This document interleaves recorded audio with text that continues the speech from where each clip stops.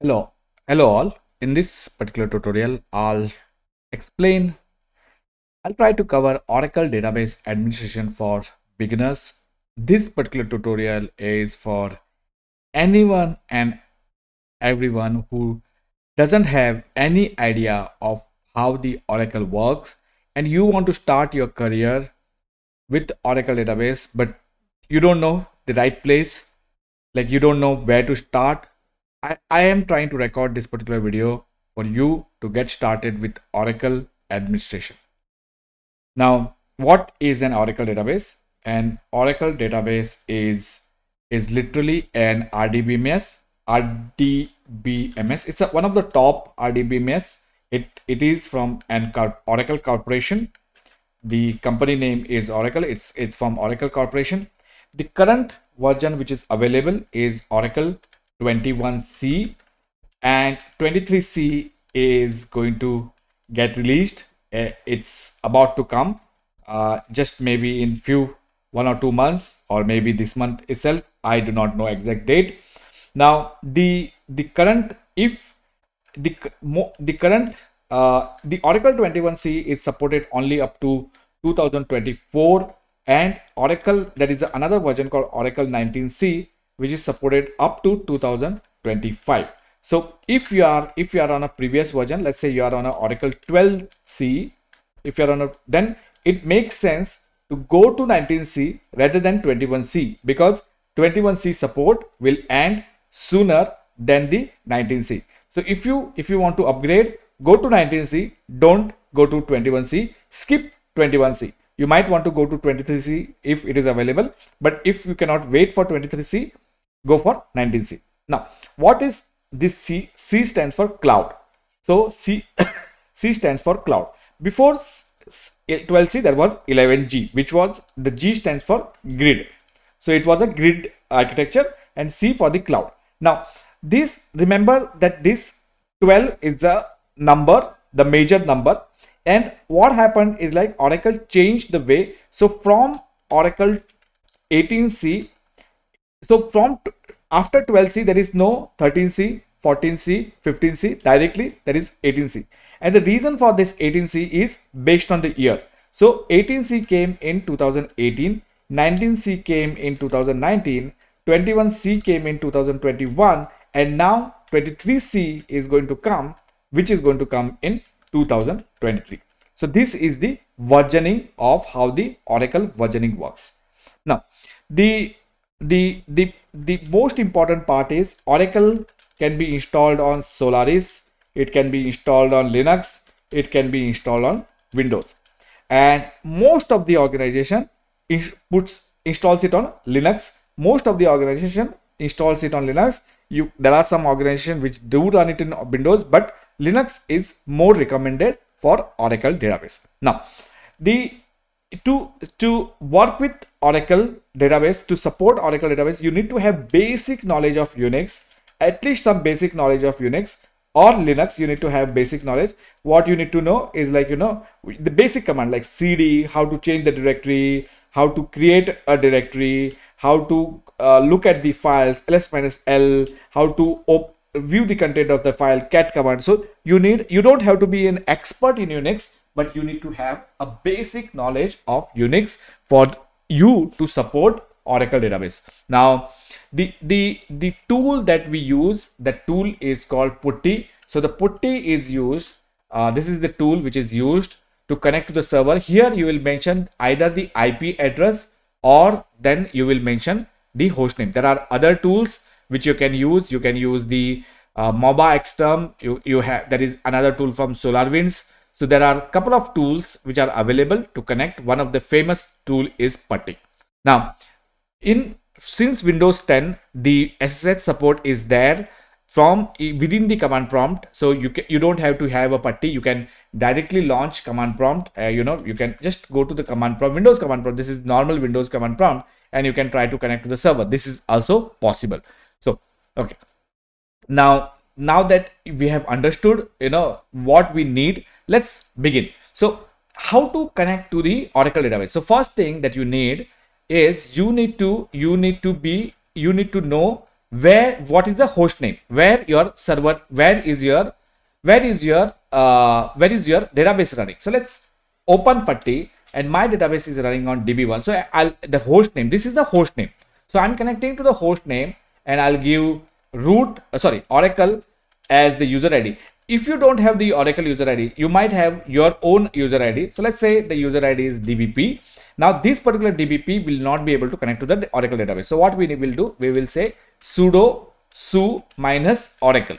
So this, once we are, so basically the DBP has now switched to Oracle user. So once he has switched to Oracle user, how to find out what are the databases available on this particular machine. So we need to know what are the databases which are available on this particular machine. So for that, there is a file called etc ora tab. There is a file called etc ora tab. Look at that particular file. So what you will do, you will say cat etc ora tab. You will say this particular file. Look at this particular file. This particular file will give you, if you see here, it gives 2 entries. Take whatever is before this colon is the name of the SID. SID stands for Oracle System Identifier. So SID, which is also called as Oracle SID,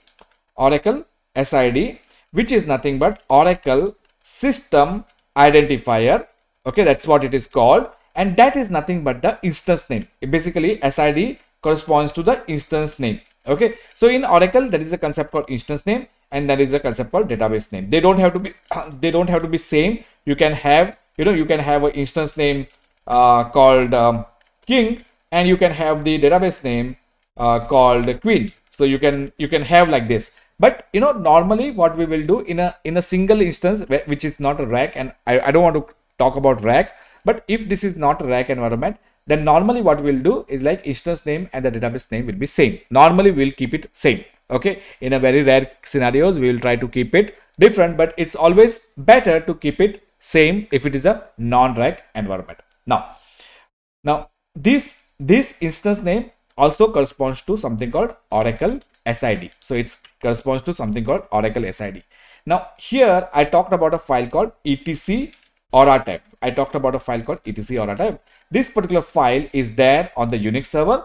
You can use the cat command to look at what is there in that particular file, and here you can see that there are 2 entries. Take a look at this name before the colon. So there is a colon here, and take a name. So this Aura is name of the database which is hosted on this. Aura 19c is another database which is hosted. So there are 2 databases which are currently hosted. Okay, they may be up, they may not be up. Okay, now the question is, how do you find out if the database is up or down? How do you find out if the database is up or down? You can look at ps minus ef. So ps minus ef is a command to look at the Linux processes. So this is the Linux command. This is not Oracle command. This one will give you list of all the processes which are running. Now what we will do, we will say ps minus ef pipe. This is the pipe symbol, grep, and we will look for a process called pmon. And you can see there is a pmon process for Aura 19c. So there will be, that means that Aura 19c database is currently running. Now whether it is in the read write mode or whether it is just up, pmon will be there even if the database is in the mount, and I'll talk about what is a mount state. But Aura 19c, look at this moment, looks like Aura 19c database is up and running. Now I mentioned that there are 2 databases on the system.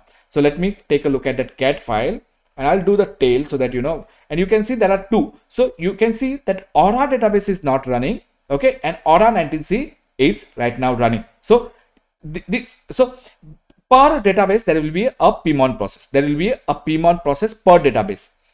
If the database is down, this process will also go down. Now, is this the only process? No, there are other processes. So if I want to look at all the processes which are running for Aura 19c, I can do something like this. Instead of ps minus ef grep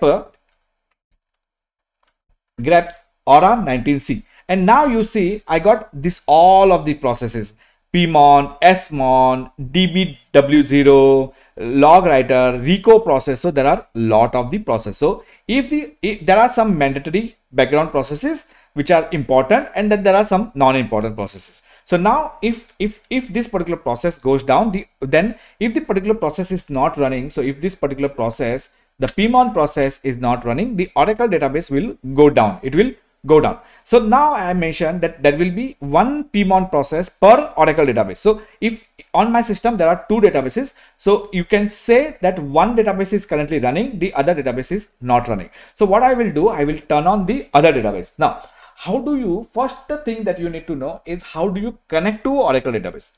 To connect to the Oracle database, okay, you will say SQL plus as sysdba. Now when you do use this, you are saying connect to Oracle database using the sysdba privileges, which is the highest privileges, which is the highest privilege.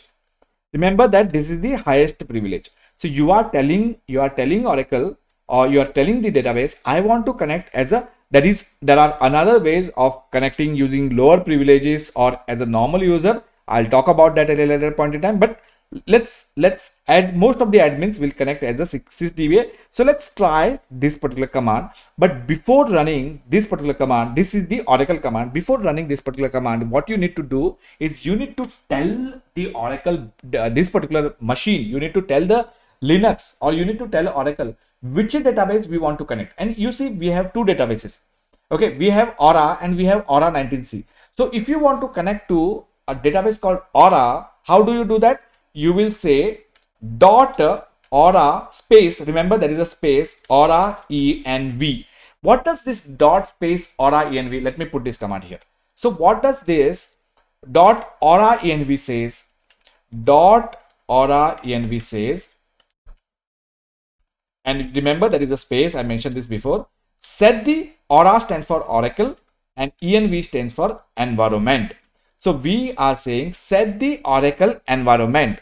Okay, so we are saying that set the Oracle environment. So let me set Aura env. Then you have to enter the SID, the instance name. So in my case it is Aura. And now if ignore this particular message, and now if I try to connect using SQL plus as sysdba, then you see it will say connected to idle instance. What does this idle instance means? That this particular instance is currently not running, and that can be proved by the fact that even the pmon process is not there for Aura database. Now I'll open another session.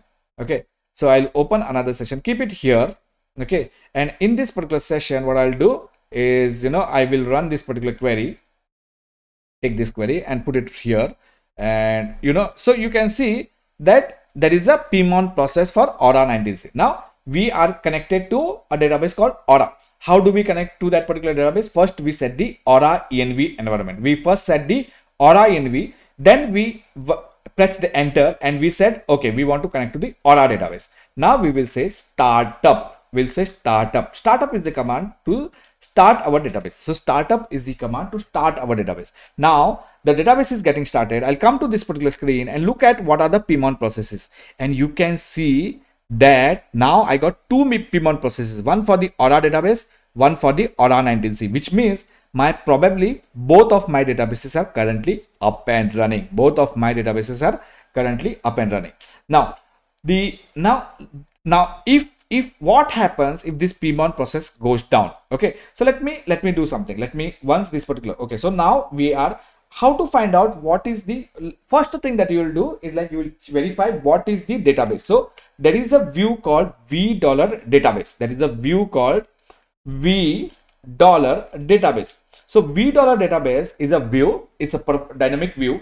What they call it as dynamic view. Oracle call them as a dynamic view because the data is not constant, it changes. Okay, in this particular view it is not a constant data, it will change based on the database state. Now what we will do is like how to find out what are the columns available in this particular view. So you will say describe $database. You will say describe $database.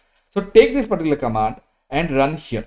And this particular command shows that these are all the column names which are available in a view called $database. So now if I want to know what is the name of this particular database and what is the open mode of this database. So what I'll say, I'll write something like this. So let me clear the screen. So system clear is to clear the screen.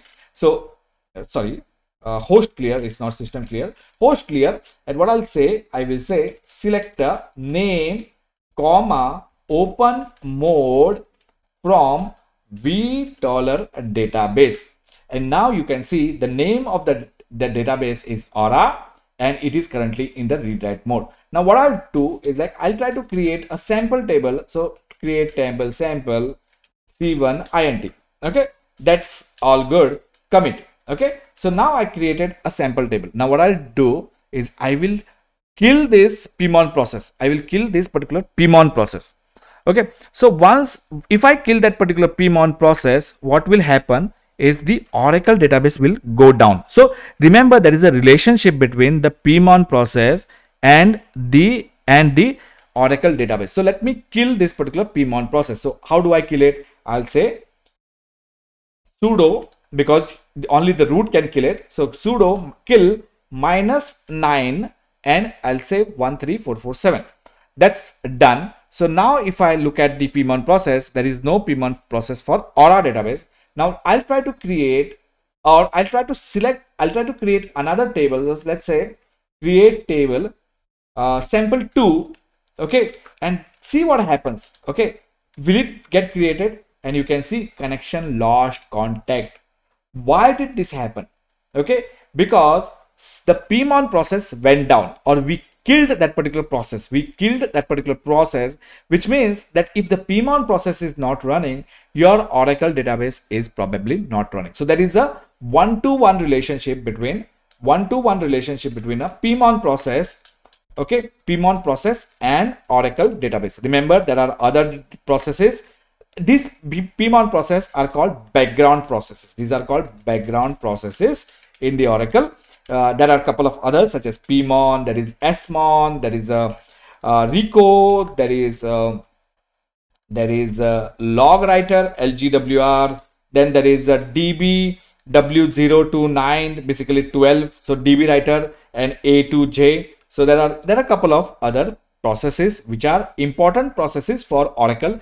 Any of this particular process is not running, probably Oracle will go down. So now, okay, now that we understood that, you know, how to find out if the Oracle is running or not, you can use pmon process. Now, is the pmon process enough? It's actually not enough. The pmon process comes up even if the database is in the mount mode. And what is the mount mode? I'll come to that at a later point in time. But think of that your database may not be ready to do the read write and even that pmon. So pmon is not the only process. So what we will do is, like, you know, we will go to this. What we need to do is, like, take a look at the pmon. So first thing that you take a look at the pmon. Next, you connect to your database. So connect to your database SQL plus as sysdba and run a query on a v$ database. Run a query on v$ database and look for a column called open mode. So select the name. What is the name of the database? Comma open mode from v$ database. If this particular column is read write, then only it is all good. Your database is properly functioning. Okay, so now we know. Okay, so let me revise something. Let me go back. Okay, so there is a view called v$ database. That is very important. There is a column called open mode and the name. So these are the columns. And how did I look at, if I don't know what is the column, how do you do that? You will say describe v$ database, which will give you all the columns which are part of that particular table. So v$ database is nothing but a table, and in that particular table you have multiple columns, and I was interested in a column called name and the open mode. And this is the best way to find out if your database is running.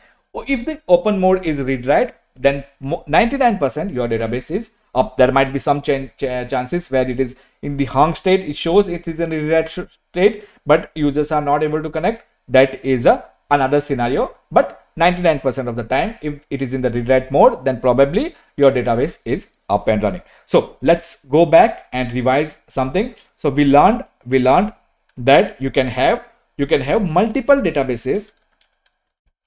you can have multiple databases on one Linux server. So sometimes I will be using the word called host. Server and the host is exactly same. So I'll say sometimes on a host, when I say host, that is nothing but a Linux host. So Linux host or Linux server, that would be what I will be saying. Okay. Now the next thing is like how to find out what are the databases which are on your system. You will look at cat etc or r tab. You will look at cat etc or r tab. The etc or r tab will list all the databases which are probably list all the databases which are created. Now, if for some reason there is not an entry in the etc or r tab, create one. You can manually create it. It's not like, you know, manually create that entry, and I'll show you how to create that entry at a later point in time, but you can manually create that entry. Okay, if somebody deleted that entry, it's go ahead and just edit that particular file. Okay, it's a normal text file. You can edit that particular text file. Okay, so now once we know, okay, then you choose which database you want to connect, and you will say dot aura env. You will say dot aura env, and then you will give the name of the database. So if I wanted to connect to Aura 19c, so let me open a session.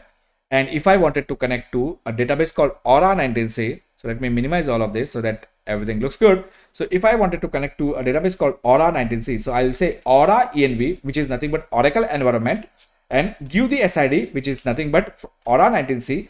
And then if I say SQL plus adds sysdba, so SQL plus adds sysdba will make a connection to the Oracle database.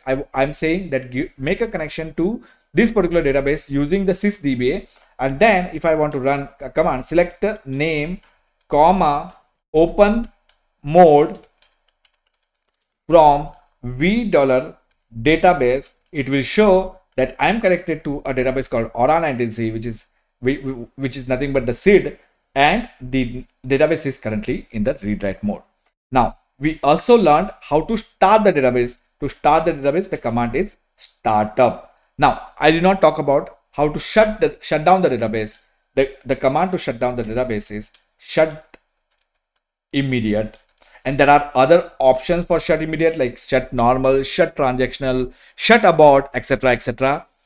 I would not cover all of those options because I just want you to start. My main aim of this particular tutorial is I do not want to give you all of the information.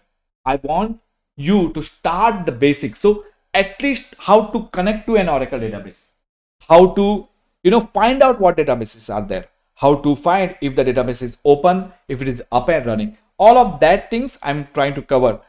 Then there are things that you can do. There are multiple options. I will not cover all of that. This is a tutorial which has been designed. I have not even prepared a document here. I'm talking and I'm thinking what I should explain. I'm thinking and I'm explaining you, and I'm thinking that you have no idea of how the Oracle works. So the startup command is the command which is to start the Oracle database.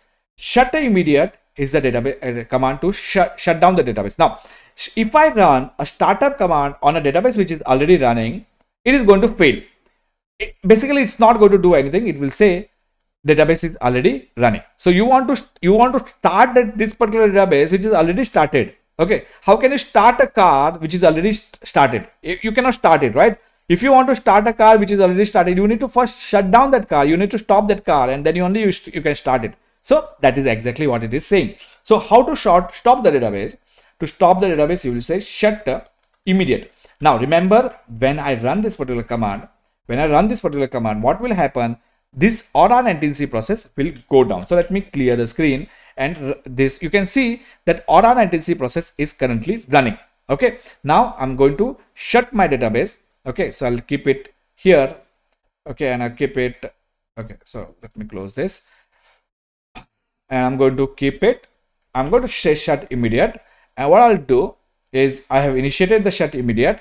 Give a few seconds, because what it's going to do is it's going to dismount the database, and then only it's going to see database close, dismount, and then it's going to shut down. And what it does in the background, I'll come to that, but think that it is going to first close the database, dismount it, and then if I now look at pmon process, you can see the pmon process for Aura 19c database is gone. Okay, and there will be no Aura 19c processes because all of those processes are literally gone. Now this is the static registration, don't bother about this, but this is the static registration. Okay, so now that we have understood how to start, so to start the database, it is a startup database. To shut the database, it is shut immediate. To connect to the database, you will say SQL plus as sysdba. And now remember one thing, see, SQL plus as sysdba, what if you set up an environment to a database which is not there? So if I say Aura env and I put a database called, let's say, NoDB. Okay, so there is no database. See here, it prompts me for the Oracle home and I'll just say enter. And now if I run the same command SQL plus as sysdba, this is not going to work.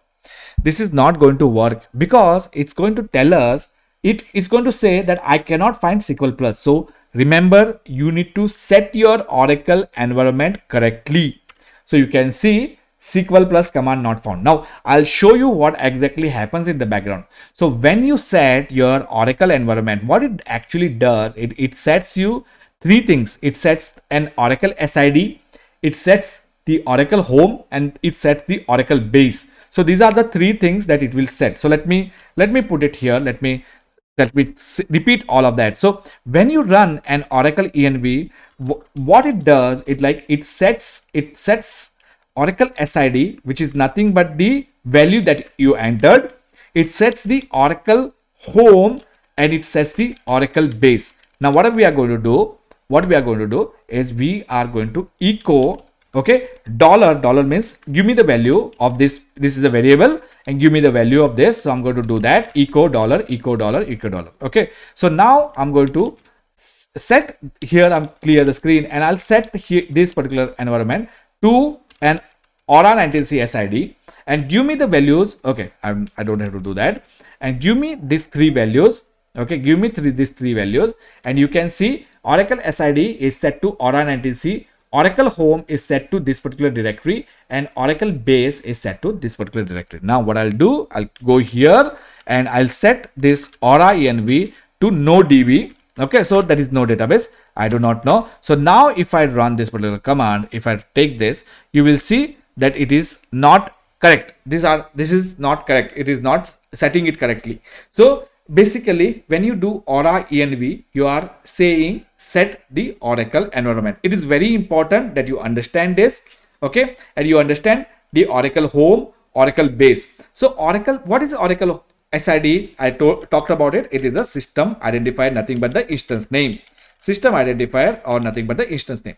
Oracle home is the location where Oracle's binaries, okay, binaries or Oracle application or Oracle software, you call whatever you want to call it, application or Oracle software, that is where it is installed. Oracle home is nothing but the location of your Oracle database. And what is the Oracle base? It is the trace file, the admin file. So all of the other log files that gets created, that's the location of your Oracle base. Okay, so Oracle base is for the trace file, log file, admin files, audit files. Oracle home is the location of your Oracle software. Oracle SID is your system identifier. I hope you are getting something. Okay, I'm trying to make it simple. Okay, but I do not know whether you are okay. And we also learned the concept that there will be a pmon process. There will be a pmon process per database. If the database is running, there will be a pmon process. Now, how do I find out? ps minus ef grep pmon, and you can see there is no Aura 19c. Now let me start this particular database. So I'll say, I'll go as SQL plus sysdba and I will say startup. I'll say startup. Okay, and once I start this particular database, the Aura 19c process will come. The pmon process for Aura 19c will come. If I start another database, the pmon process for that particular database will come. And if somebody kills this particular process, then Oracle will go down. The instance will go down. So do not kill the pmon process unless Oracle is hung, or you cannot shut the instance using the shut immediate. So sometimes what happens is like shut immediate doesn't work. So you will try to run another command called shut abort. So that is actually a last resort. You know, if nothing works, you should use this particular. So shut abort, last resort. Okay, if nothing works, try to use shut abort. But if the shut abort is also not working, then you can directly go and kill the pmon process, which is nothing but shut down the Oracle instance. Okay, so now once the Oracle instance is running, you will verify if everything is okay. You will say select the name to look for what is the name of the database, open mode from $v database, and if it is in the read write state, probably your database is currently running. All good. Now that we have identified how to start and stop the database, where are the database names stored, what is the pmon process, we have learned everything. Let's dive into the next part, which is basically how to connect to this particular database from a remote session. Okay, so you want to connect to, so before connecting to the remote session, let's try to create a user. So I'm going to create a user. So how do I create a user? Create user Sam and identified by password. So give some password. Try to give a complicated password. Don't give a simple password. I'll say password. Okay. So this is a literally, or I'll say pass 1234. So this is the password of Sam. Okay. So I created a user. So the command would be, I'll put this command. So the command would be create user. Okay. Whatever username you want to create. So I created a user called Sam, identified by, and this is the password of that particular user. So you are creating a new user called Sam. Okay, all good. Now what we will be doing is like we will try to connect to this particular user. We'll try to connect to Oracle database using this user called Sam. Okay, so for that we what we will do is like, you know, if you want to connect here, so till now I was using the sysdba, but if you wanted to if you want to connect on your normal screen, on your this one, using this one, so how the SAM user will connect, so let me clear all this. And you know what he will say SQL plus, okay, SAM. Okay, so now it's asking for the password. So give the password, which is pass1234. Give the password, and you can see here user Sam lacks create session privileges, logon denied, which means that if you just create a user and if you don't give him the create session, he will not be able to log into the database. Okay, so Sam cannot log in. Now what I can do, you know, and this is not a good practice, don't do this. What I can do is, instead of, I can say Sam slash pass1234. Okay, so what I'm saying here, connect to the database with the Sam and with the user ID called pass1234. Now before doing this, remember that you need to set your Oracle environment, to tell Oracle which environment. So you know, you have to set your Oracle environment, and then you have to run this particular command. So now see here, Sam cannot. So what I'm going to do, I'm going to take this create session, go to the session, okay, the main session, the sysdba session, and I'll say grant create session to Sam. It's very simple. I'll put this command on a notepad in a big window. So once the user is created, the next thing that we will do is we will say grant create session to Sam. So Sam is the user that we created, and we are going to grant him. Okay, so let's do that. So let's, and grant succeeded. Okay, that looks good. Now go back here.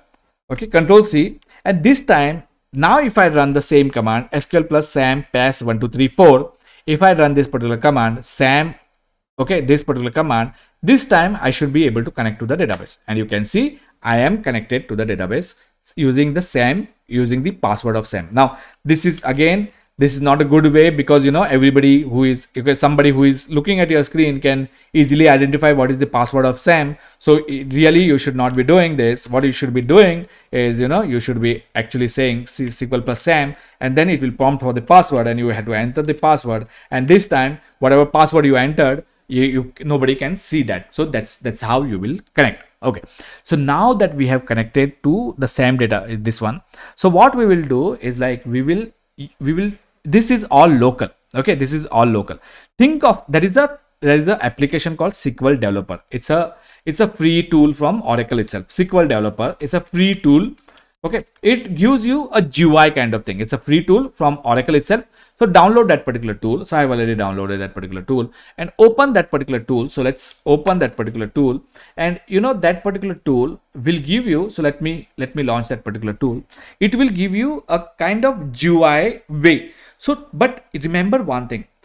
To connect to your Oracle database from a remote server or application server or from the SQL developer, you need to have your listeners running. Okay, so that comes the concept called a listener, and okay, and that is a concept of a networking. So you know, say no to this. This is the first time only. So listen, if the listener is not running, then remote connections will not work. The local connections will work. See here, all the local connections are working. But if the listener, and I have not checked actually the listener is running or not, but if the listener is not running, then probably the local connections will only work. The remote connection will not work. So how do we connect to the database? You'll say plus here, you'll give a plus here, and then you will give here, you can give any name. This is just a name, reference name for you. This is telling which database you want to connect. So let's say I want to connect to a database called give some name, whatever it is, you know, Rock. I want to connect actually a database called Rock, but this is just a name. So who is the user? User is Sam. What is the password of Sam? Pass1234. What is the host name he wants to connect? He wants to connect to the host name DB1. You can enter the IP also, which is 192. In my case, it is 192.168.1.101. What is this IP? This is the IP of the database server. So this particular server. So let me exit, and if I show you, ifconfig is the command to find what is the IP. ifconfig, and if I say get inet, you can see the IP is 192.168.1.101, which I can enter here, and the port that I know is 1519. That is a port, and I'll come to that. And SID is a system identifier, which is nothing but Aura 19C. And let's test it, and if it goes fine, you can see it is success. Now remember, what is this particular port? This is a listener port. This is a listener port. Where is that listener running? That particular listener is running on the database server itself. What if that particular listener is not running? A new connection cannot be made. Existing connection, nothing will happen. Nothing will happen to the existing. This is slightly a tricky concept. Nothing will happen to existing connections. Only the new connections will not work. Okay, so now what we are going to do, how to actually look at if the listener is running or not. Okay, the command for that is lsnrctl. So lsnrctl status and name, sorry about that, status and name of the listener. So this is nothing but a listener name. Okay, so you need to know the listener name. How do you find? Now the question is, how do you find the listener name? Okay, how do you find the listener name? So there will be a directory. There will be a directory in the server. That particular directory will be under the Oracle home. Under Oracle home, there will be a network folder. There will be a directory called network. Under network admin, and under that admin folder, there will be a file called listener.aura. And it will show you all the listeners which are created. You can create as many as listeners you want. You can create a listener. Let's say you have 10 databases. You can have 10 listeners, 1 listener per database, or you can have 1 listener listening to every database. Okay, based on your organization standards and best practices, you need to create a listener. If it is a rack environment, again, I don't want to talk about rack environment, but there are 3 scan listeners. But if it is a standalone, probably it's good to create 1 listener per database. Okay, so now that we have understood where is this particular file, Oracle home network admin, and the file name is listener.aura. The file name is listener.aura. So let's go to that particular file. Okay, let's go to that particular file. So I'm going to go to that. Let me clear the screen. Let me minimize all of this kachra. Okay, so I'm going to minimize this, and I'll I'll go to that location. So cd is to change directory. Oracle home, under Oracle home there will be a network, and under network there will be an admin. And what is this Oracle home? It gets set automatically whenever we do the Aura env. I talked about it. Remember, I talked about it. Oracle home gets set automatically whenever you set the Oracle environment. So when you go to this particular location, look for a file called listener.aura. And you see there is a file called listener. It's a text file. It's a normal .aura stands for Oracle configuration files, but it's a text file. So how do you look at text file? You will say cat command and you will open. And the another option is the VI. You can use the VI, but when you will use the VI, you will use the VI when you want to edit the file. Normally you will open the file in the VI only when you want to edit. If you don't want to edit the file, then probably you will use the cat more command. There are other commands. Okay, so now there is a listener called, you can see there is a listener called LSNR v19. There is a listener called LSNR v19, and that particular listener is running on a port 1519. And that is the reason why I gave this particular port in the SQL developer. So when I made a connection, so remember I made a connection to the this particular database, and when I did this, you can see I gave a listener called 1519. Why did I give this 1519? Because I have a listener called, and the listener name, remember, it is a LSNR v19. Okay, so that's the listener name. Now what I will do, okay, so I will stop that particular listener. So before stopping, let me disconnect from this particular connection, and let me try to connect. Okay, and give the password of Sam. Okay, and we are able to connect. Okay, so so I gave the wrong password, sorry about that. So it was, I gave password as password, but it is pass1234, and you can see we got connected. Okay, we got connected to the database using the same user. All good, all good. Now what we are going to do, I'm going to stop the listener. Okay, stop the listener. And the command for that, as I mentioned, status is to see the status of the listener. If you want to stop the listener, you will say lsnr-ctl stop. You will say stop listener, and you have to give the listener name. And if you want to start the listener, you will say lsnr-ctl start the listener name. Now I'll come to there will be a default listener and all that stuff. I'll come to that particular topic in a minute, but you can see that, you know, lsnr-ctl start listener name. So what I'm going to do is I'm going to stop this particular listener. Okay, so once, if I stop this particular listener, nothing will happen to this connection. This connection will stay as it is. Okay, nothing will happen to this connection, but a new connection will not be able to made. Okay, so what I'll do, I'm going to stop that particular listener. So I'm going to stop that particular listener. So sorry, the listener name, I need to change it to LSNR v19. And remember, uppercase lowercase doesn't matter here. The actual name of the listener, if you see, it was LSNR v19 in the caps. I'll show you that. So the name of the listener was LSNR v19 in the caps, but when I stopped it, I gave the small case. Where is it? Yeah, LSNR v19. The uppercase and lowercase doesn't matter, so you can stop. Okay, it doesn't matter. So now I have stopped the listener. Let me disconnect. Otherwise, what I'll do, I'll open one more session. So let's open one more SQL developer. Okay, I'm going to open one more SQL developer. So let it launch. Okay, and I'll try to connect to the same database using the same user, and you will see I am not able to connect. Okay, so you will see that I'm not able to connect. So now I'll say rock, and I'll say connect. It's prompting for the password. Give some password. Okay, and you will get a network adapter. You will get a network adapter error. Network adapter could not establish the connection. Why is that? Because we stopped the listener. We stopped the listener. So if the listener is not running, a remote connection to the database cannot be made. It's very simple. So now that is the second thing. If somebody tells you, please check if my database is running, first thing that you will do is you will check the pmon process. If somebody says, I have issue connecting to the database, I have issue connecting to my database, please can you check? So what are the things that you are going to do?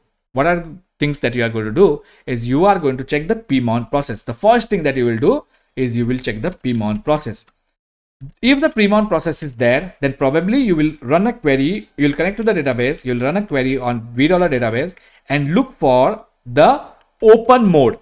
Okay, if both is running, then from the database angle you are good. Now go to the network part.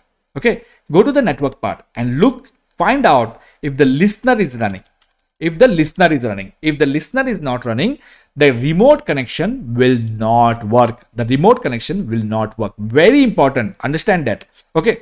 So now what I'm going to do, I'll try to reconnect. You see that my connection is not working. I'll give the password. It is giving the connect error. It's giving the network connection error. And the reason for that is, you can see on the screen, we got an error. Now what I'm going to do, I'm going to go back. Okay, I'm going to go back. Let me clear the screen and run a command called, instead of stop, I'll say status. And this one, it will show that connection refused, connection upon listener, TNS no listener, which means the listener is TNS no listener, which means the listener is not running. Now what I'll do, I will run a command called start. Okay, so I'll run a command called start, and then once it is started, so now it is started. Now if I clear my screen and run the status command, you will see that instead of no listener, I'm getting it is started. The start date is this, and the listener is up for 7 seconds because we just started it. Now go back to the SQL developer, and try to connect to the database. And this time we will be able to connect. Okay, so you can see we got connected. We are no longer getting that particular error. Now, so we learned how to start and stop the listener. The command was LSNR status to look at the status of the listener, stop to stop the listener, start to start the listener. We also identified that the listener configuration is stored in a file called listener.aura. So there will be a file called listener.aura, and that particular file is present in Oracle Home Network Admin. Oracle Home Network Admin, that's where that particular file is present. Okay, if you create a new listener, it will get created into that particular machine. It will get created into that particular file. Okay, so now give me a minute. I'll show you how to create a new listener. So what we are going to do now is I'll show you how to create a listener. So if you want to create a listener, okay, you can actually edit that particular file. Okay, you can literally go and edit that particular file. Okay, so what is that file? I told you where it is. It is in the Oracle Home. So let me go to that location, cd $Oracle Home /network/admin. And okay, so and the reason why, okay, so admin spelling mistake. So pwd, so that's the Oracle Home, and under this there will be a file called listener.aura. So if you want to create a listener, you can just directly edit it, but probably you might make a mistake. Okay, so Oracle gives you an utility called netca to create a new listener. Okay, so netca is the utility to create a new listener. So how do you use that? So you will say netca. So you will type netca. So it's not allowing me to type. Okay, let me type it here. So see. Okay, I think I lost my connection for some reason, which happens sometimes. So I'm going to launch one more. Okay, so give it a minute. Sometimes my connection gets resetted. So now what we'll do is we'll try to create a listener. So before creating a listener, let's take a look at what are the listeners in our file. So we got a listener called SRV19. Then there is another listener called just a listener. So there are two listeners on this machine. You can see there are two listeners. One is this, what is this, and one is this. So there are two. So let's try to create a new listener. To create a new listener, again, you can manually edit that particular file, but you might do the mistake. So Oracle gives you an utility, and that utility is called netca. What is the netca? Network Configuration Assistant. NET stands for network, C for configuration, A for assistant. Type that, enter that particular utility, and you should be able to see something like this. So now we'll try to create a listener. So you know what you want to do. Let's say you want to add a new listener, and you can give the listener name. Now this is not going to work. Why this particular, if I say next, it's going to fail. Do you know why? Because as I mentioned, there is already a listener which is available on that particular machine called listener. You can see there is a listener which is already available. So it's not, you cannot create another listener with the same name. So you can say a listener with this name already exists. Okay, so please enter a different listener name. So that doesn't work. Okay, so now what I'll do, I will say Bob. Okay, so I'm trying to create a listener called Bob. Okay, Bobby or Bob. Okay, let's say next. TCP, you can choose what protocol you want, TCP, IPC, etc. Let's say TCP and use the standard port. So the default port is 1521. Now this is also not going to work. You know why 1521? Because, sorry, okay, 1521 is going to work.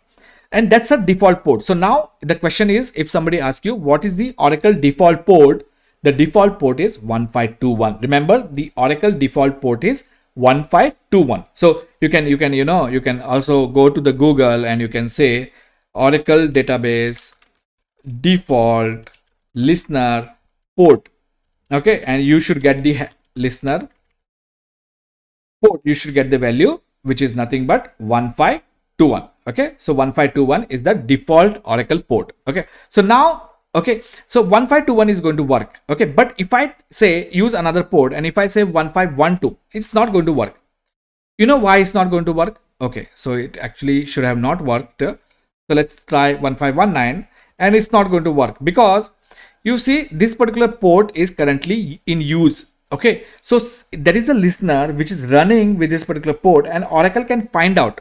Oracle can find out that particular. So how do you find out that one? So if I launch another session and if I say LSNR CTL status of the listener LSNR V19, if I do this V19, you can see that particular port is 1519. So that particular port is currently running. So Oracle knows it is running. So it cannot create, it says use another port. Okay, so you have to use another port. So let's say 1518 and this time is going to work.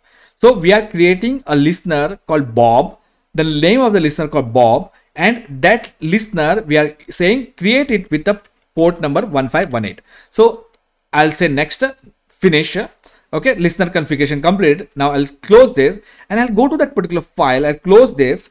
I'll go to that particular file, clear VI listener, and you should be able to see that we have now a new listener called Bob. Okay, you have a new listener called Bob. This is the name of the listener and it is at the port 1518. Okay, now if you want to start and stop this particular listener listener called Bob, you will say LSNR CTL start Bob. So let's go there. Okay, and let me start. Okay, so before starting, let's take a look at what is the status of Bob listener.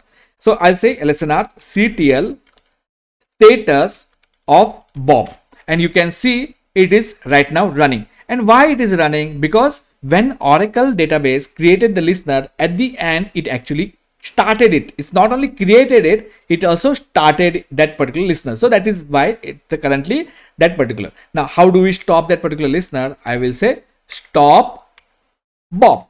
Okay, so that's done. Now if I say status, okay, this time I will say no listener because that particular. So LSNR CTL status name of the listener says that currently no listener. Now what we are going to do is if all of this is with a non-default. So if you are using the default, so by default the name of the listener is listener, and if you are using the default listener, then you don't have to give the name of the listener in the command. So if I just say LSNR CTL start, which listener is going to start? Is going to start a listener with a name called listener. There is a listener in our file. There is a listener called listener, and it's going to start it, which is running on port 1512. So you can see it worked. Why did this particular command? So did I specify the name of the listener here? Did I specify the name of the listener here?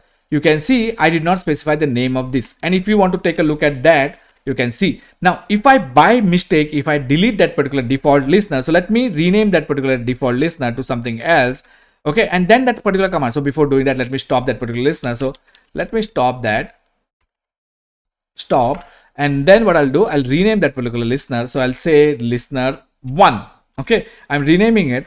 And then if I now go back and try to start the default listener, okay, so okay, see, it automatically starts it. So it knows. Okay, and what it did, what it did, it created that particular listener on 1521. See, now if I go back, okay, if I go back, okay, then here there is no entry, okay, but there is a listener which is there on my system, which is which is which is the default listener, which is at 1521. So by default, okay, so my listener was at 15. It's a bit complicated. So remember, there is a listener, okay, there is a port associated with that particular listener. If that particular listener is not running, you will not be able to make a remote connection. To create a listener, you will use a netca command to create the listener. And if you want to start the listener, you will say lsnrctl start. If you want to stop the listener, you will say lsnr stop. And if you want to look at the status of the listener, you will say status. Okay, if it is a default listener, which has the name of listener, you don't have to, when you use this particular command, you don't have to give the name of the listener. If you just do lsnrctl start, is going to start the default listener with a default port. If you give the name, that means you are telling the Oracle that start this particular listener. You can have as many as listeners you want. You want to create one listener per database, that is fine. If you want to have one listener for all your databases, that is also fine. It's your architectural choice. Okay, the way, if there is a lot of traffic on the databases, it's always better to create a separate listener for your database. Okay, so you can have multiple listeners, each for one database. Now, another thing that I would like to show you is, you can also type, okay, you can also type lsnrctl, just do this, and you can see now the command prompt change. Now if I say start, okay, stop listener, then it's going to stop that default listener. Or if I can just say stop, it's going to, okay, it's going to, that you can see it stopped that 1521 listener.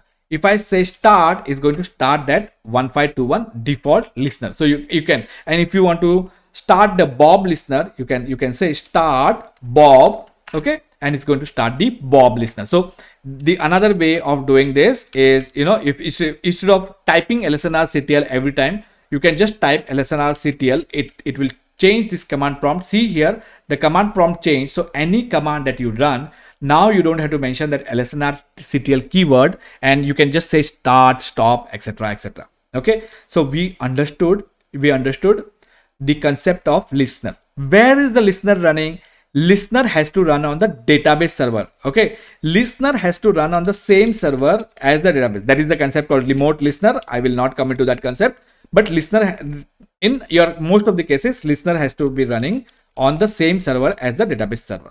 And on that particular server, there will be a file called listener.ora. And where is that particular file? That particular file is there in Oracle Home Network. Under Oracle Home Network, under that it will be admin. So if I take this particular path, complete path, so let me do like this. And if I take this complete path, you will, if I go there, exit, and if I go there, sorry, that admin did not get, and okay, 2 CDs, okay, and if I do ls-l, you can see there is a file called listener.ora. Now let's go to a Windows server. Okay, so there is a Windows server. Let's go to the Windows server. Okay, and on that Windows server, let's go to that Windows server, and what we will do is, this is a Windows 2019 box. This is a Windows server, as you can see. I'll show it to you. Open this PC, right click, okay, properties, and I don't know why it is okay, so give me a minute. Let me close this.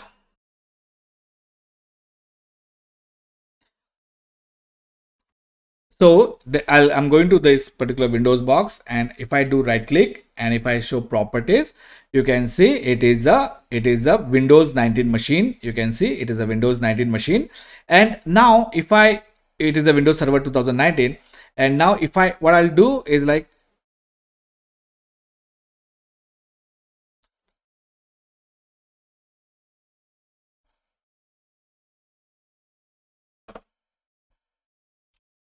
so I got this Windows machine, and what I'll do is,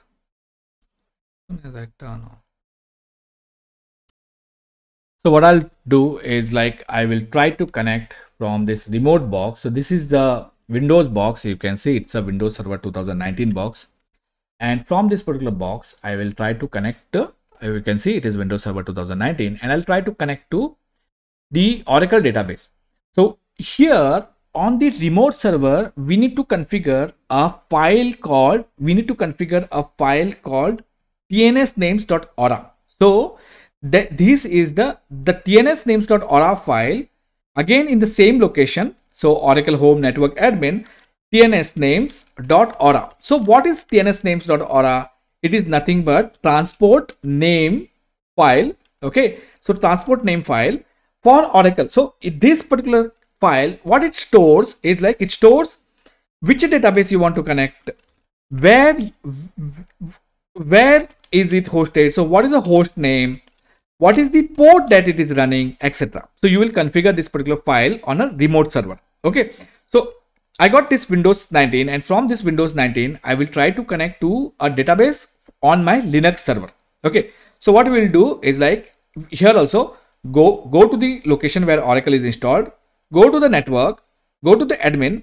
Here there is a file called tnsnames. Probably you will not be able to edit it directly, so copy that particular file on your desktop. So I copied it, open it in a notepad or any tool. So let's open that in a notepad, and here add an entry. So let's say I want to add an entry. So let me delete all of this. So what I'm saying here, and I can delete all of this. So I'll put it in the center. So what I'm saying is connect to a database called Aura19C, which is listening on a server called DB1 with a port of 1519. Okay, so I'm going to change this. I'm going to create this. Okay, and where I'm creating this on a client machine, this file is called tnsnames.aura file, and I'm going to save this particular file, and then I'll go to that location, Oracle Home Network Admin.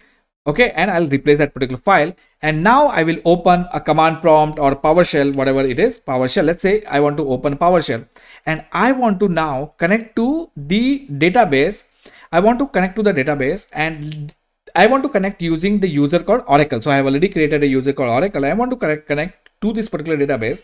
So now let's run that particular query. So how will I do that? SQL plus Oracle, and give the password of Oracle user, which is password, and where you want to connect, and this is the name from your tnsnames. Okay, and that name can be anything. Okay, so I'll do something. I'll do one thing. I will change that name. So let me change that particular name to, let's say, Hero. Okay, so I'm going to change this. Okay, and I'm take this particular file, I'll paste it here. Okay, and I'll close the PowerShell, relaunch the PowerShell. So I'll do that.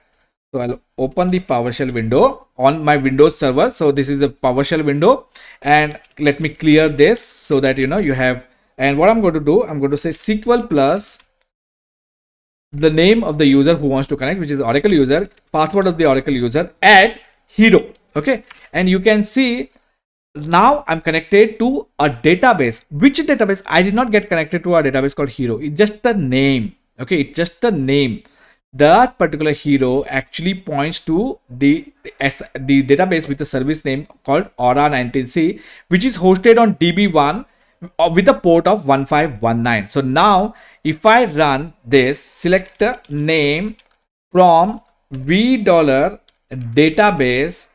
Okay, you can see it is actually Aura19C database, and this particular database is hosted, and I can show it to you. So describe $instance. If I run this particular command, you can see it is hosted on a host name called it is hosted on a host called DB1. So we have, and this particular machine, so let me exit from there, CL, and this particular machine, the host name of this is Win19DB1. So this is a Win19 machine. So this is Win19DB1, and let me go back to this particular database, and let's say select where is this database hosted. So select host name from $instance. So we have another view called $instance, and you can see it is hosted on a server called db1.db.com. So this is the Linux box, and we made a connection from our Windows box to a database which is hosted on Linux, from our Windows to a database which is hosted. And the way we did it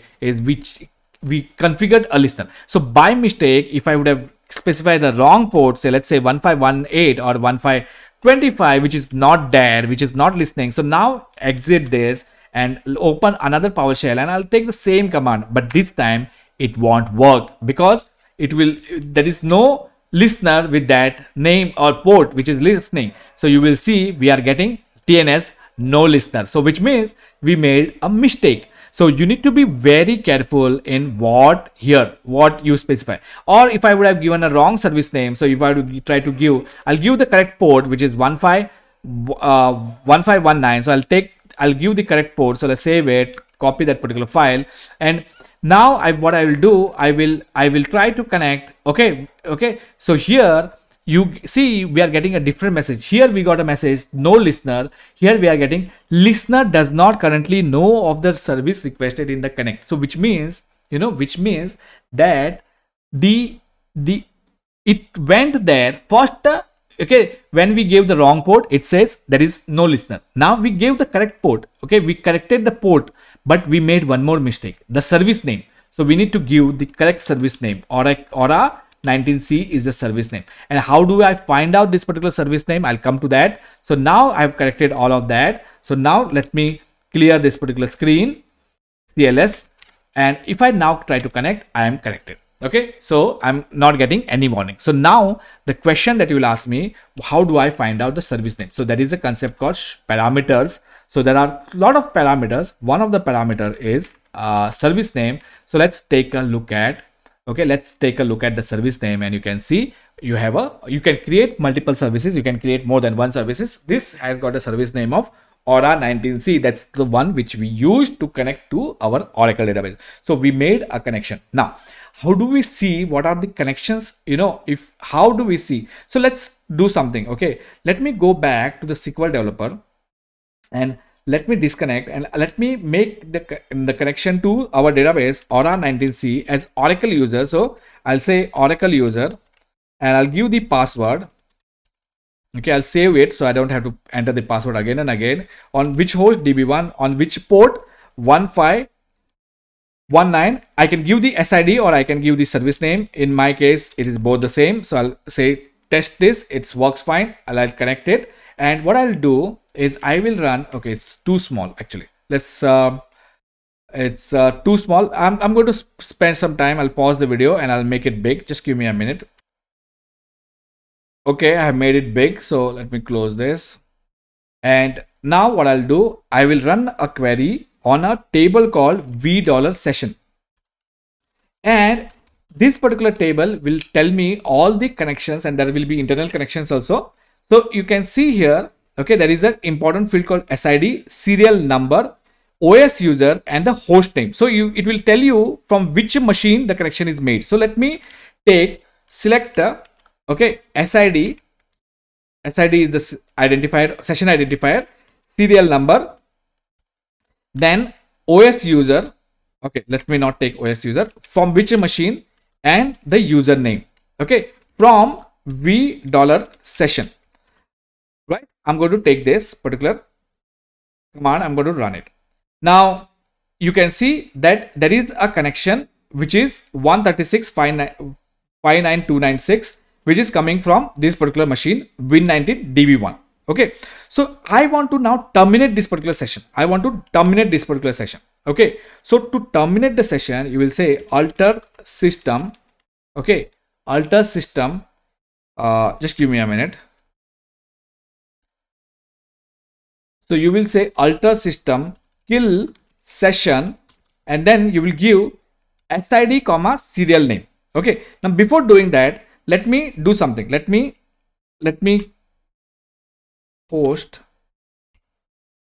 CLS. Okay, let me create a table. So create table test C1 int. So I'm going to create a table that got created. I'm going to insert a record, insert into test values. I'll insert a record with the value of 95 that got inserted. Now if I run commit, and if I say select star from test, I should be able to see one record which is 95 because that's what we added. Now what I'm going to do, I'm going to terminate this particular session. So alter system kill session, I'll say 136 comma 59296. Okay, 59296. I'm going to do that. So let's run that. System kill altered. Now I'll go back to that session and I'll run the select star once again. I'll run the select star query once again, and this time you see what happens. Your session has been killed. Okay, so an Oracle admin can terminate your session. Okay, to terminate your session, you need to find out the SID and serial number. Where you will find the SID and serial number, there is another view called $session. In that particular $session, you can find what is the SID, serial, which machine, what is the user. There are other details like when the connection came, etc, etc. So if you just run this particular query, you will get a lot of columns when the connection was established, what is the status of the connection, all of that details are there in this. So you can, what is the program name, etc. All of that information is present in this particular $session. Okay, so now to kill the session, we need field called SID, we need a field called serial number. I found out. Okay, so now that particular session is terminated. Now what we are going to do is, you remember we created a user called Bob. So let's connect using that particular user called, we did not create. Okay, so now let's try using Sam, we'll try to create a table. So let's say create table test. Sam is trying to create a table called test, and this is not going to work because the Sam does not have the create table authority. You see here it says insufficient privileges. So Sam is not able to create any table in the database. He cannot create. Okay, so what we need to do as an admin, we need to give him the privileges. Now I know the Oracle user is the admin user. Okay, so what Oracle user will do, he will say grant create table to Sam. Okay, so we are going to grant create table to Sam. That's done. Grant succeeded. Now here we got an error. Now he is going to run the same statement once again, and this time the table test got created. Okay, so now the table test got created. Now so what happens after 1 year? Sam decides to leave the organization. Okay, so he decides to leave the organization, or he resigns from the organization. So you now have to drop the user called Sam. How to do that? Okay, so before dropping, let's take a look at where all the users are stored. Okay, so there is a table called DBA users. Look at that particular table. So select username from DBA users, and you know what? So this particular table will give you, I'm just giving this, so you can see that there is a user. Okay, so there is a mistake that I did. Select table of view. Okay, so Sam cannot view. Okay, so Sam does not have the access. It's only the DBAs. Okay, so I made a mistake. Okay, so you can see that there is a user called Sam. Okay, so Sam user is there. Okay, so now what we are going to do, we are going to try to drop the user called Sam. Okay, so the thing that is, it's not going to happen. The Sam, we cannot drop the Sam user. Drop user Sam. Why we will not be able to drop the user Sam? Because the Sam is currently connected. So you cannot drop an user which is currently connected to the system. So I'll say this, and you can see you cannot drop a user that is currently connected. So we know that Sam is currently connected. So that is the reason why we cannot drop the Sam user. So what we will do, we will look for all the sessions, okay, with the username of Sam. So we'll say, okay, so where username is equal to Sam. So we are going to look at all the sessions from Sam user. So I'm going to run this particular query, and it says that we got one session called 49275. Okay, so all good. Now what I'm going to do is I'm going to kill that particular session. So I'll take this particular value and I'm going to kill that particular session. So let's take this particular value and I'm going to kill that particular session. So we are going to disconnect the Sam user. So that's done. Okay, system killed. Okay, now what we are going to do, we are going to try to drop the Sam. So before dropping, let's see whether the Sam is there. So where username equals Sam. The Sam user is there in our system. You can see from the DBA user, there is a user called Sam. Now what we are going to do is we are going to drop the user Sam. Again, this is not going to work. Again, this is not going to work. Why is that? Is because Sam has got some tables in the environment.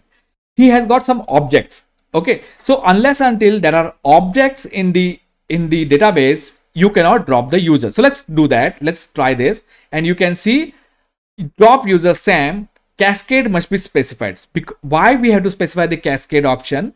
Because there are objects. So there are two options. He can either drop all the objects, so we can find out what are the objects which are holding by the Sam, and we can then drop user Sam, or we can say drop user Sam cascade, and then when we do this particular thing, the Sam user will be dropped. So now user Sam dropped because along with the, and if I run this particular query, okay, along with this, okay, so you will see that the user Sam is gone and we dropped. So what happened? That particular table that he created, the table that he created here, the test table, also that particular table is also dropped. I'll prove it to you. So let me do something. Let me create the Sam user once again.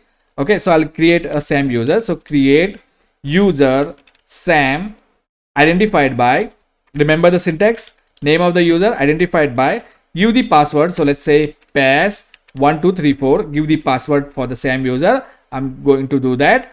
Then the user Sam created, you can see user Sam created. Then what I'm going to do is I'm going to grant him the create session, grant create session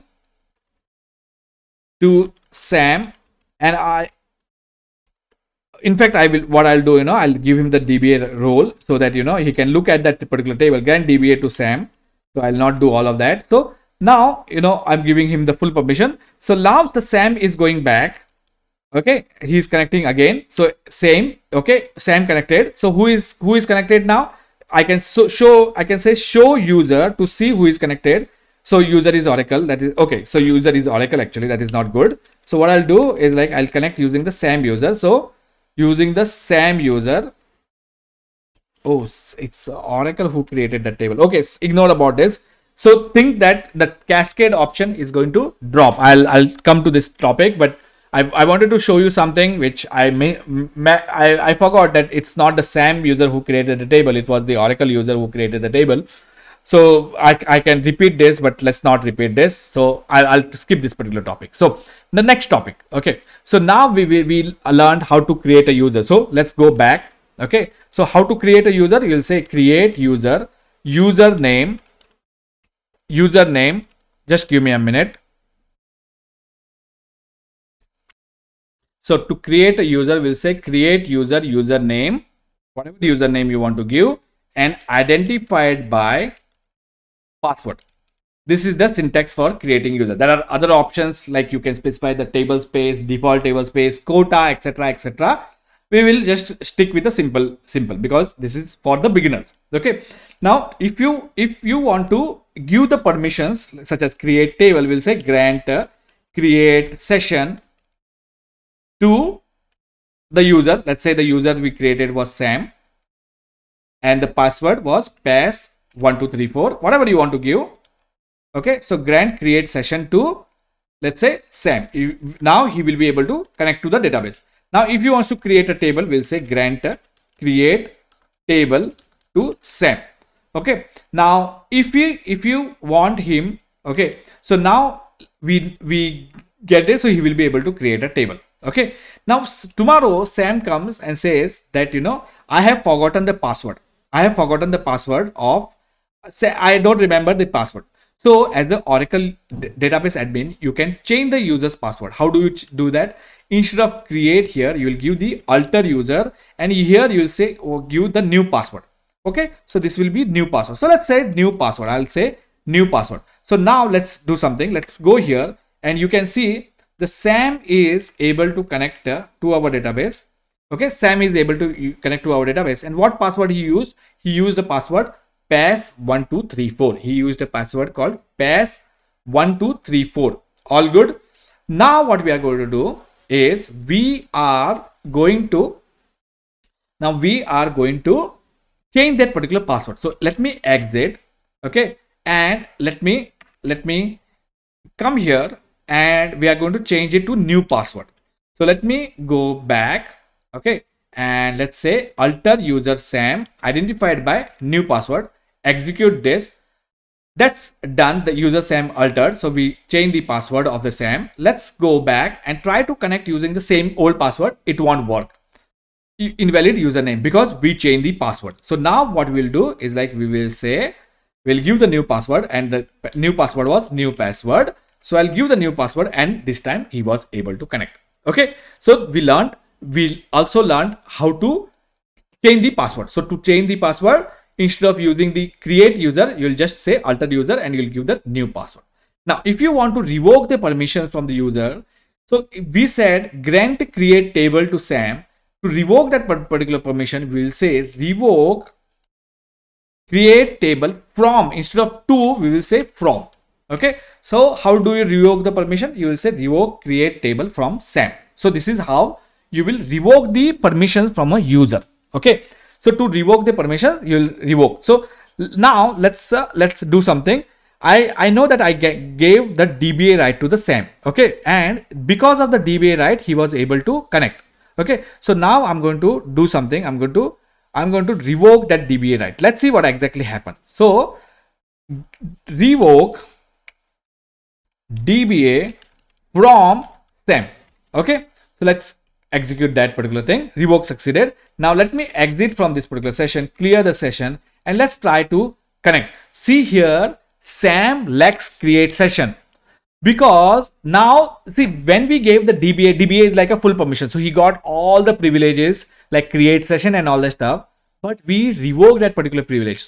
And now he's back to the square one. So to revoke the privileges, we will say revoke the privilege name, whatever privilege from. So to grant it, we will say to grant to, and to revoke it, we will say revoke. So we learned how to grant a privilege and how to revoke a privilege. So grant and revoke. Okay, when you do the grant, you will say to. When you revoke, you will say from. So we learned how to create this one. Now what I'm going to do, anyway I'm here, so let me do something. So I'm going to grant him two privileges. So grant, and we can combine. Okay, we don't have to create table comma drop table. So we will say create table / drop table from to Sam. So we are giving, it's not like, we have to say grant create table. So we are giving two privileges in the same command line. So we can do something like this also. So let me do this. Okay, so I'm going to run this together. Okay, so let's I do not know. Okay, so so that's fine. Okay, so we granted a create table to Sam, and then what I'm going to do, I'm also going to grant him create session to Sam. Okay, so we are granting him 2 sessions. Now we are going to go to this particular user. We'll clear this, and this time he is able to connect. And let's create a table. Create table. So he is creating a table with his name only, Sam. Okay, C1 int.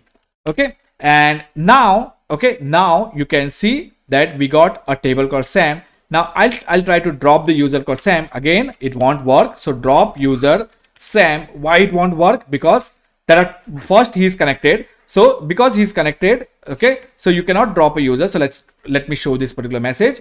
You cannot drop a user that is currently connected. So you cannot drop a user that is currently connected. So let me exit from that particular.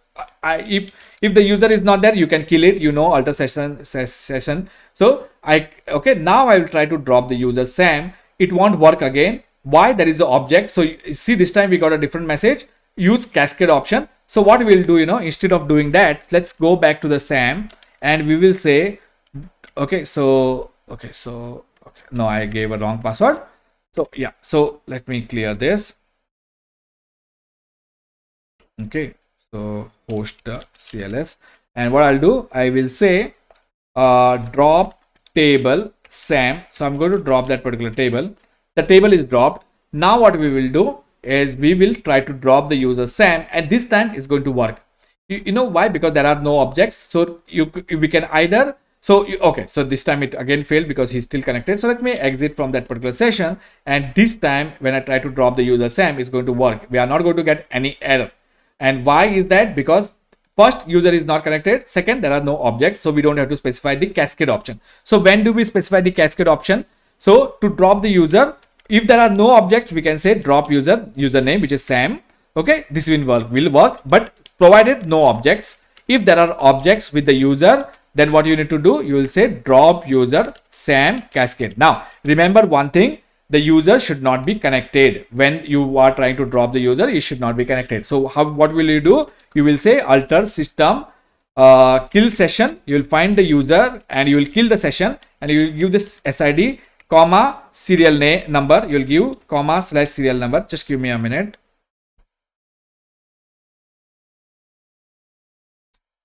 So you can see that user, first we will terminate the session, alter system kill session, SID comma serial / will kill the session, and then once we kill the session, we can drop the user based on whether we want to have, whether there are objects. So you will say drop username, okay, whatever user you want to kill, and if that particular user has got the object, we will say cascade.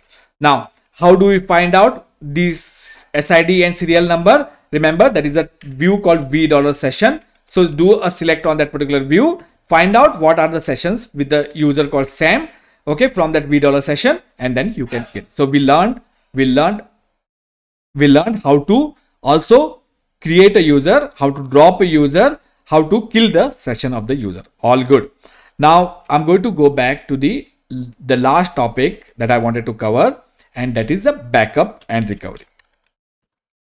So, you know, the backup and recovery, there are multiple ways. There is something called user managed backup. User managed backup is a backup that is taken without RMAN, and you will physically copy the files. You can physically copy the files, or you will copy the entire OS operating system itself. Okay. So this is something that you will be taking the backup without using the RMAN. Then there is a concept called cold backup and hot backup. Okay. So cold backup means, cold backup means a backup which is taken when the database is shut down, and hot backup means the database which is in the start. It is started. So the database is started, it is a hot backup. If it is online, if the database is up and running, it is hot backup. And if it is a cold backup, it is shut down. Then there is the online backup. Okay. And so offline backup. So all of that. So let's not talk about user managed backup, because I do not personally recommend you. So we will use a utility called RMAN. Okay, so using the RMAN, we will take a backup. Okay, RMAN. Okay, so to connect to the RMAN, you will say RMAN target and then /. Now / means you are trying to connect to the database which is the current the database which is you set using the Aura env environment. So I will open a new session and I will set .aura env to Aura 19c. And if I say RMAN targets dash, I will be connected to a database called Aura 19c. You can see here, connected to target database Aura 19c. Okay, with a DB ID, it gives a DB ID, database identifier. So this is the database identifier. So Aura 19c is the database that we got connected. Now, this particular database, we know that this particular database is currently up and running. So how do I find out? So select the name comma open mode from v$database. You can see that this particular database is currently up and running. It's in the read write mode. So it's in the read write mode. I'll put it here. It's in the read write mode. Now, if I try to take the backup of this particular database, it will fail. It will fail. It won't work. Why is that? Why is that this particular backup is going to fail? And the reason of that is pretty simple.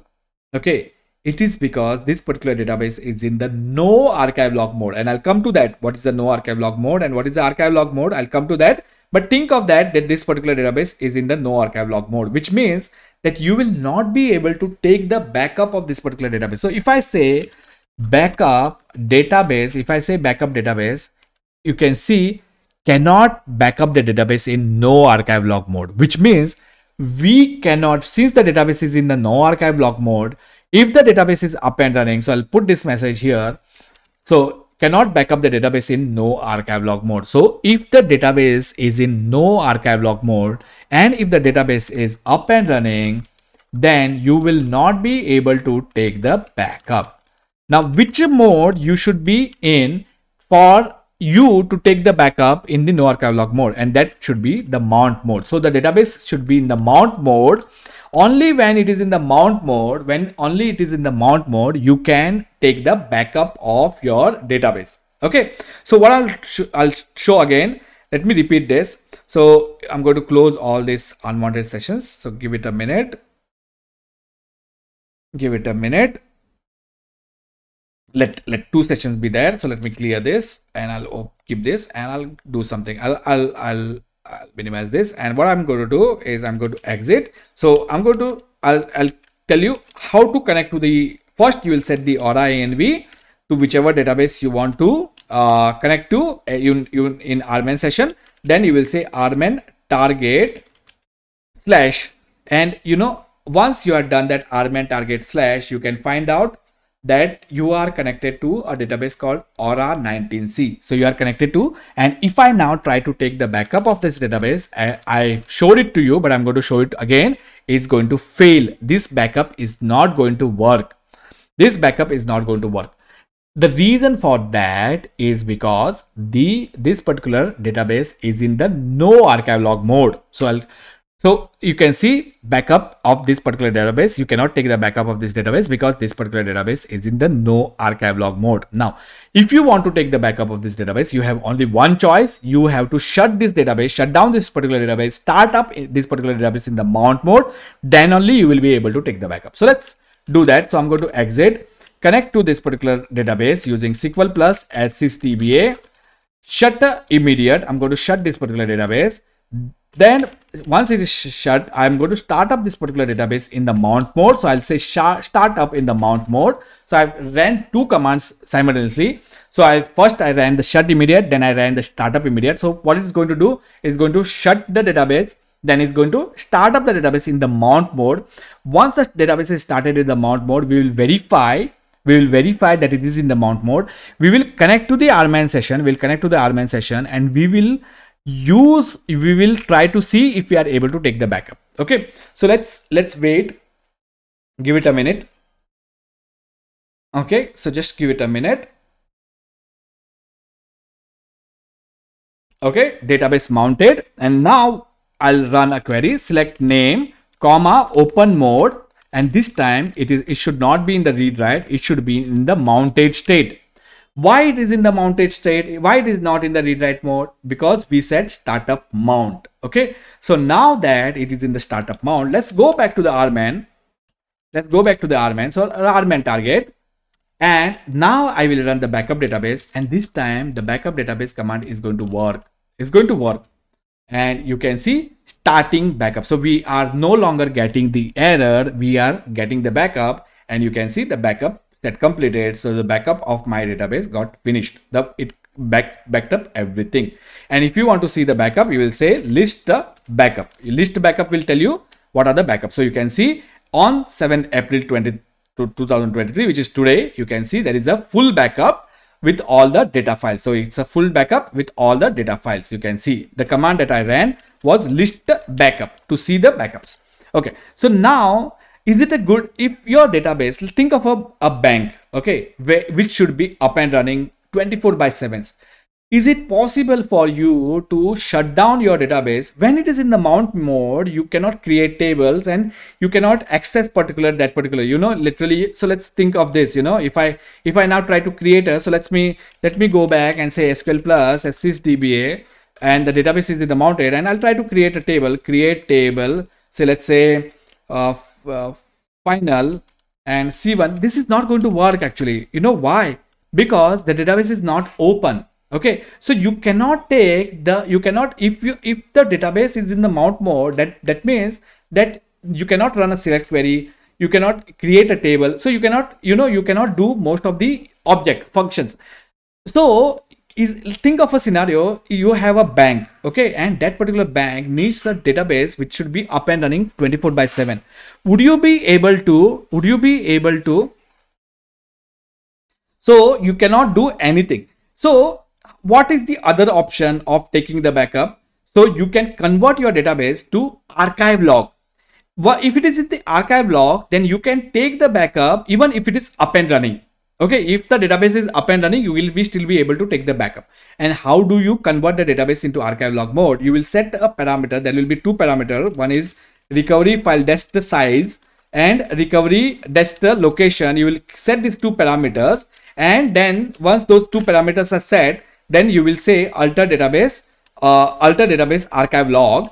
And but to run this particular command, your database should be in the mount mode. So it should be in the mount mode only. So let's do that. So what I'm going to do now, I'm going to modify those two parameters. So I'll say, what are those two parameters? Show parameters. So look at those parameters. Show parameters recovery. So let's take a look at, and you can see there is a parameter called recovery file desc and recovery file desc size. You need to first set this, then you have to set this. You cannot set it in the other way around. So let's say set this particular parameter. So alter system,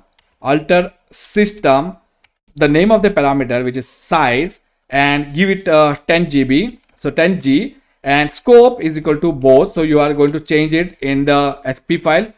The system. Okay, so that's fine. I think that the particular database has to be in the open for it to happen. So let me open that particular database and let me run this particular command now. Alter system. Oh, okay. No, actually my mistake. Alter system. Where is the set command? Set. Okay, so I made a mistake with the set.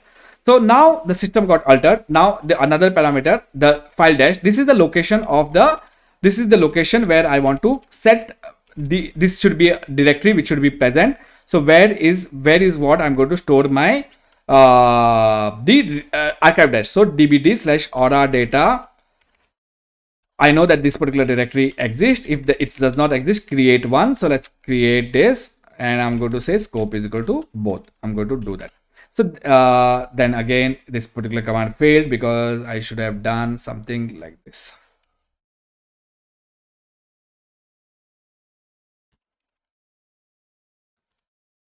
Okay, so both parameters. Now what I'm going to do, I'm going to shut this particular database again. Start up the database in the mount mode, and I'm going to run a command called alter database archive log. But before running that particular command, let me cancel that particular command. So I'm going to exit. I do not know what exactly happened. So let me connect, clear the screen. SQL plus adds sysdba.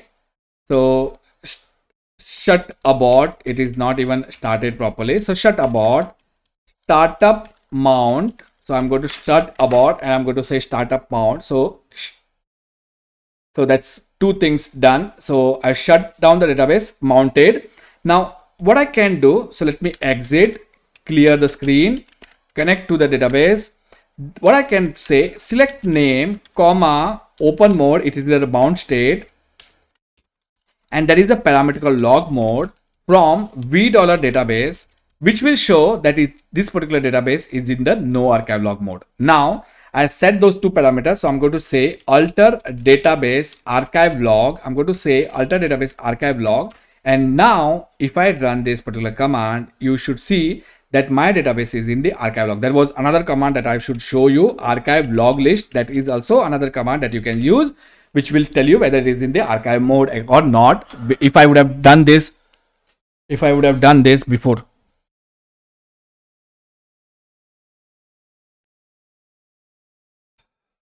So now that we have converted the database into archive log mode, now I'm going to open the database. I'll say alter database open. And now if I run this particular command, it is in the complete read-write state. So you can see Aura19C, it's in the read-write state, and it is in the archive log mode.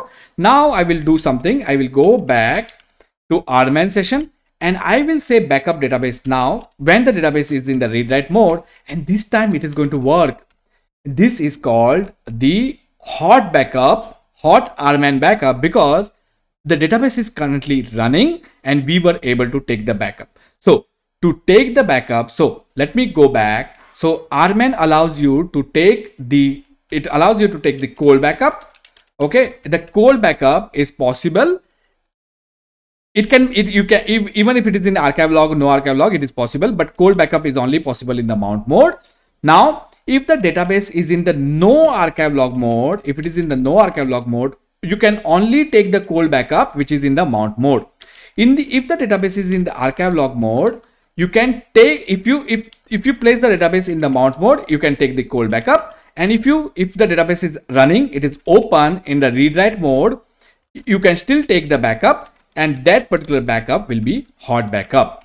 Okay, so we learned. And how do we take the backup? You can simply say backup database, it will take the backup. This is, and if you want to see the backup, you will say list the backup, which will give you the backup. Okay, the list of the backup. And to connect to the RMAN, first you will set the Oracle environment. So Aura env, you will set the environment. So let's say Aura 19c. Then you will say RMAN target / Okay, now what I'm going to do, I'm going to actually do something. So what I'm going to do now is I'm going to create a table. So I'm going to create a table called employee. Okay, I'm going to create a table called employee with the employee ID of integer and employee name of character of 10 characters. I'm going to create a table, and then I'm going to insert a record, insert into employee. Then I'm going to say values. My first employee has joined with ID of 1 and name of that employee is first emp, and I'm going to commit it, and I'll verify that I have got one record in my table called employee. Okay, so now what I'll do, so now I got a one record. So I'm going to now shut this particular database. I'm going to shut this particular database, and what I'm going to do is I'm going to physically remove the data file. I'm going to corrupt this particular database. I'm going to corrupt this particular database. So I'm going to show you how to recover the failure, how to restore the database. So let's give it a minute. So I'm going to shut this particular database. So the database is getting shut at this moment. So what I'm going to do now, so I'm going to exit. And I'll go to that particular location. I know this, I should have shown you how to find it out, and I'll show you in a minute. So dbd/aura data /aura 19c. Look at the dbf file. There is a dbf file called users. I'm going to remove that particular file. I'm going to physically remove that particular file. That's gone. Okay. ls-l users01.dbf is no longer there. We crashed our database. We literally crashed our database. Now what I'm going to do is I'm going to go back as SQL plus as sysdba, and I'm going to start my database startup. Okay, and my database won't come online. It will stay in the mount mode. It won't go further. It won't open. And the reason of that is it's clearly identified that this particular file, it cannot identify log this particular. It cannot find this file. We deleted it. You know, we did RM. We got rid of that file. Now what we are going to do is we need to so now I'll try to see which mode we are. We will be in the mount mode. So select open mode from $database. We will be in the mount mode.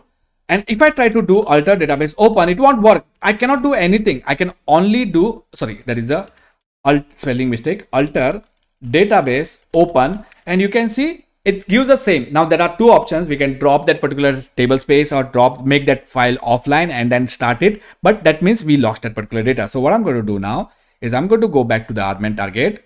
Okay, I'm going to go back to the RMAN target, and I'm going to restore and recover that particular database. So let's do RMAN target restore database.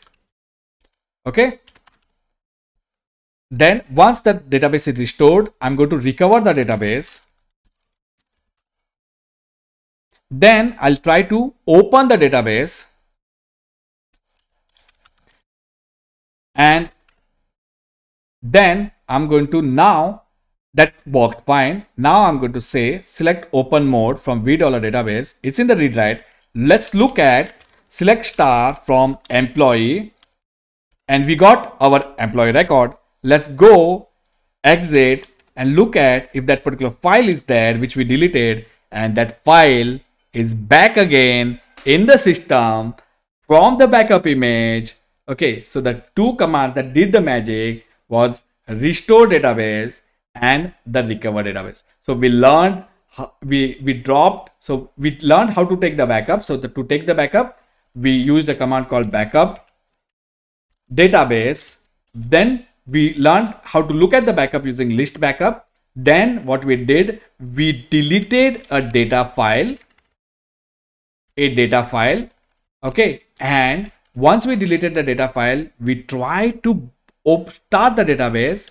The database did not come online. It was stuck in the mount mode.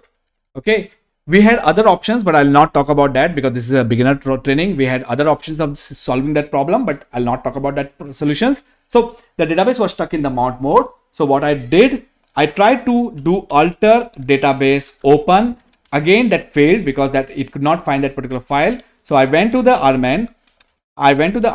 And I said restore database, which brought that particular file back, recover database, which did the point in time recovery, and then I said alter database open, which opened the database. So this was the how you will do the restore of your database.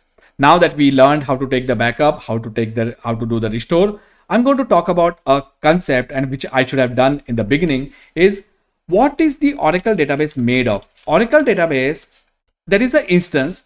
The instance is made of two things. One is the background processes, and then there is a memory. Okay, instance memory. The instance memory is made of SGA, PGA, etc. I'll not cover all of this topic, but the database itself is made of data files. The database itself is made of the data files. So that is important. You need to understand not only the data file, there is a concept, there is another type of file which is control file. Then there is another file which is a parameter file, and then there is a password file, and then there is a redo logs. So these are the different types of files which are present in the Oracle database. Data files, control file, parameter file, password file, redo log file. All of these files are important. If you do not have the parameter file, the database will not even start. Password file, you can recreate it. Okay. If you don't have the control file, again the database will not open. If you don't have the data file, probably the database might open. Okay, but let's think that if then there are data that there is a concept called table spaces. Then there are a table space called system, sysocs, which are mandatory table spaces. If those are not present, you cannot bring up the database. So you need to have those table spaces present. So literally there are things. This is all physical. So parameter file, password file, control file, data file, this is physical structure. So this is a physical structure. Then there is a redo logs, which is the log files, and then there is a temporary table space, and then there is a undo table space. So these are all so temporary table space will have a temp file, and undo table space will have a data file.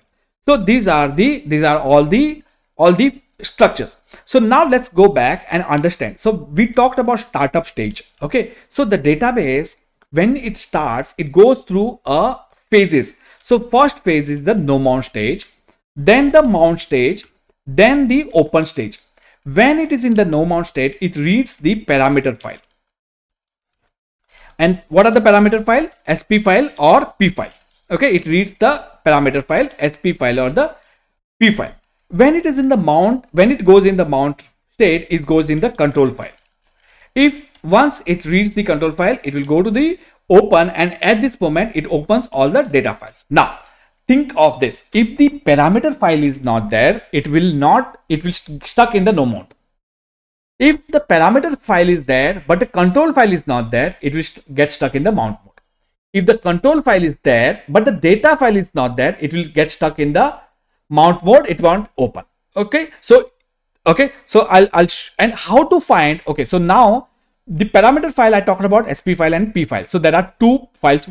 Anyone is fine. SP file is better. P file is not better, but you can use any. Okay. Both are perfectly fine, but SP file is always better. And I'll come to that point why SP file is better, why P file is not better. So the P file is a text-based file. You can modify that particular file using the VI or any nano tool or whatever tool you got. You can edit that particular file. But if you edit that particular file, the changes that you do to the parameters that won't get affected unless you restart your instance. SP file allows you, there are some parameters which you can modify directly, you know, in using scope is equal to both, and that gets or modified automatically in that particular SP file.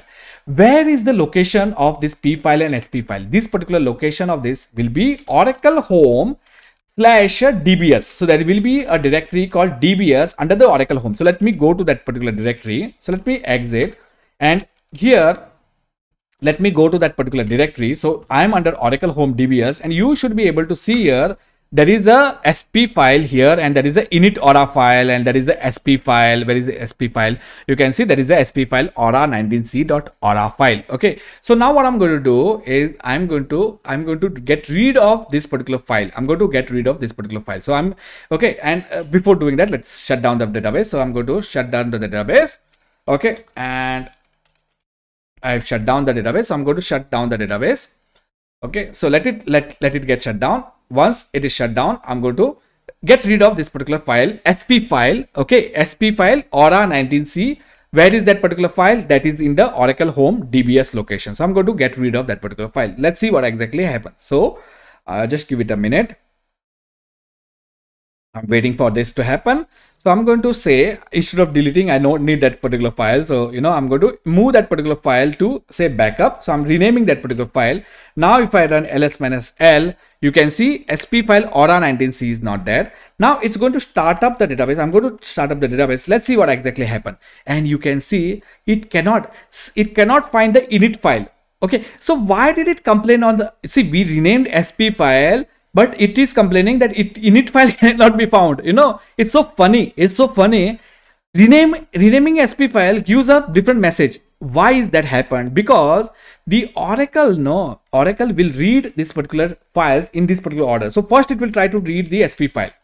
If the SP file with the sid.aura, so it needs to be in this particular format. So SP file with the SID is aura19c. If it cannot find the SP file, then it will try to read the init with the sid.aura. Okay, so first it tried to find this particular file.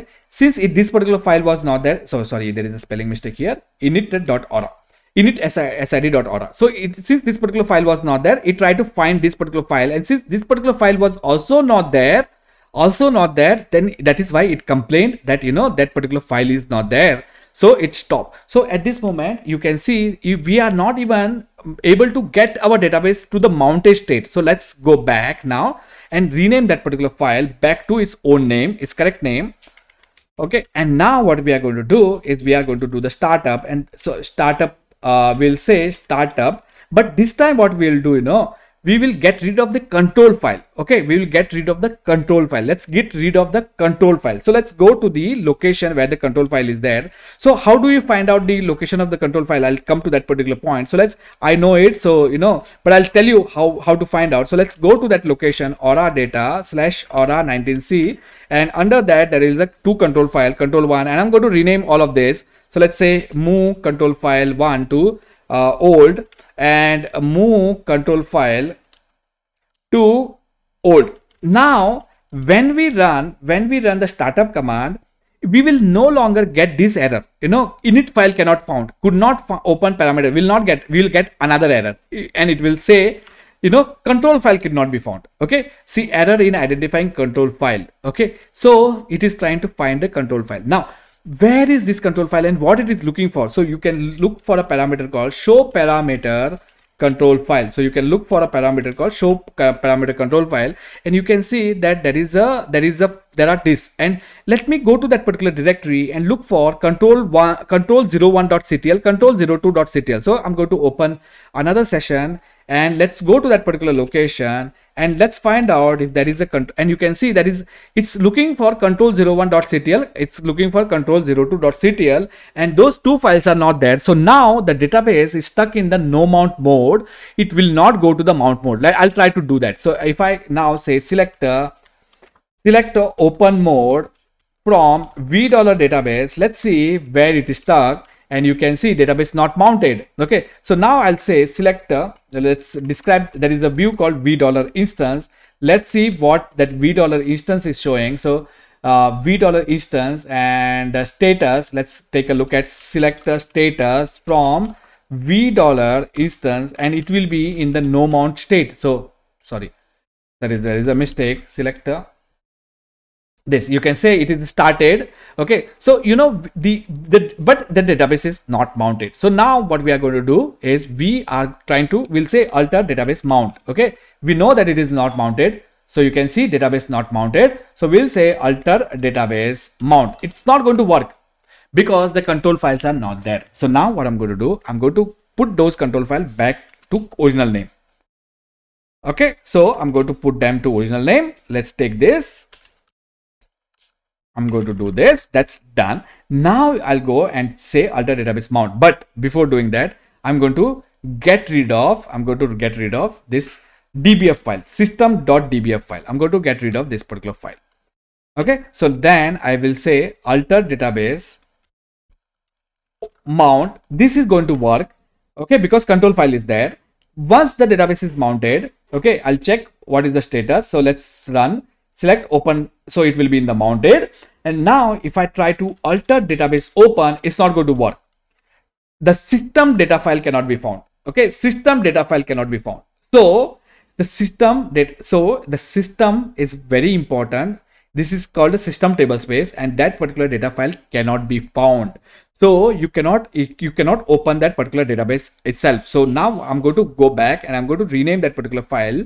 And once I rename that particular file, let's put that particular file back, go back here, and now I'll say alter database open, and now my database is completely open. So if I run select open mode from $v database, it's in the read write mode, and that's all good. So now let's go back to our document and understand this carefully. So in the first when the database starts, it goes through no mount, mount, and open. When it is in the no mount, it will try to read a parameter file. A parameter file can be an SP file and P file. And what are these two files? I'll come to that. Just give it a minute. So what are these two files? It is a parameter files, SP file and P file. Then once the SP file and P file is located, and once it has read these two files, then it's going to try to read the control file. Once it reads the control file, the database is going to go into mount mode. Once the control file is read, then the final stage is going to open the database. To open the database, all the data files should be there. If the data files are not there, the open is going to fail. So no mount, mount, open. Okay, so now we talked about SP file and P file. So what are these two files? The database needs any of this file, either SP file or either P file. It doesn't need both the files. It needs only one of this particular file. The difference between P file is a P file is a text-based file, SP file is a binary file. You cannot edit SP file. You cannot edit SP file. You can edit P file manually. To edit the SP file, you have to use alter system command. Okay, so how to edit a P file? To edit a P file, open, it's a text-based file. It's a text-based file. You open the file in VI or Nano editor, whatever editor you use, you just edit the parameter and then save the file. To edit the SP file, it's a binary file, it's not a text file. You have to use alter system command. You have to use alter system command to edit the SP file. Now, the advantage of system SP file is like whatever parameters that can be changed immediately, that gets changed immediately. You don't need to restart your database. But if you use SP file, you have to restart the database. Now, database is not going to read both. It's going to read either SP file or P file. So first it will try to read the SP file. If you cannot find SP file, it will try to read the P file. And show parameter SP file will show whether the database was opened using the P file or SP file. So show parameter SP file will show that whether it was. So you can see if it is not blank. If it is not blank, then it was opened using this particular SP file. All good. All good. So now it's time. Now it's time to actually understand how to create a P file. So to create a P file from SP file, Okay, so to create a P file from SP file, so what sequence it reads? It first reads SP file and then it reads the P file. So now what I'm going to do, so I'm going to do one more thing. So I'm going to shut this particular database. I'm going to shut this particular database and I'm going to go back and I'm going to rename this particular, I'll go to that location. Where is that location? Oracle home /dbs. So I'm going to go to that location, and under that particular location, you will find a file called SP file. Okay, I'm going to move that particular file. Okay, and I'm going to go to backup, and then I'm going to start the database. I'm going to try to start up the database, and the startup is not going to work because we know that it's trying to look at the P file. We already saw that, but I wanted to show you this. Now what I'm going to do, I'm going to rename that particular file again. So I'm going to exit out of this and rename that particular file back to its original name. So let's go to .bkup, and I'm going to go to that Aura, and I'm going to try to start the database. This time the database will start. Okay, this time the database will start. And then what I'm going to do is I'm going to create an init file out of it, and I'm going to get rid of SP file. Okay, so create P file from SP file. Okay, so now once this is done, file created, go back to this location, and let's close this, and if go back to this location and look for ls-lrt init, and you will be able to see that there is an init file with Aura19C. So now I will get rid of this file. I'll get rid of this file, SP file. Okay, I'm going to delete this, and then I'm going to say shutter immediate. Okay, and I'm going to start, and it's going to work. It's going to work. Okay, so the reason why it's going to work, see, previously when I renamed the SP file, it did not work, but now I deleted that particular file, and I'm telling you that it's going to work. Why? Because there is an init file. So it needs either init file, either SP file. First, it will try to read the SP file. If it cannot find SP file, it will try to read the P file. If it finds P file, you will be able to open. Okay, so you can see I've shut down the database. So let it get shut down. Once it is shut down, I'm going to start the database. So let it give it a minute, and if it is not happening, let's kill the process. So let's find out ps-ef. I do not know where it is stuck. So I'm going to kill. Okay, so it's done. So so I'm database closed, database dismounted, then instance will shut down. So database shut down. Let's wait for it to shut down. Give it a minute. So Oracle instance shut down. So now it's going to start. Okay, now it's going to start because I already said startup, and it's starting. Okay, and now if I run show parameter SP file, it will be blank.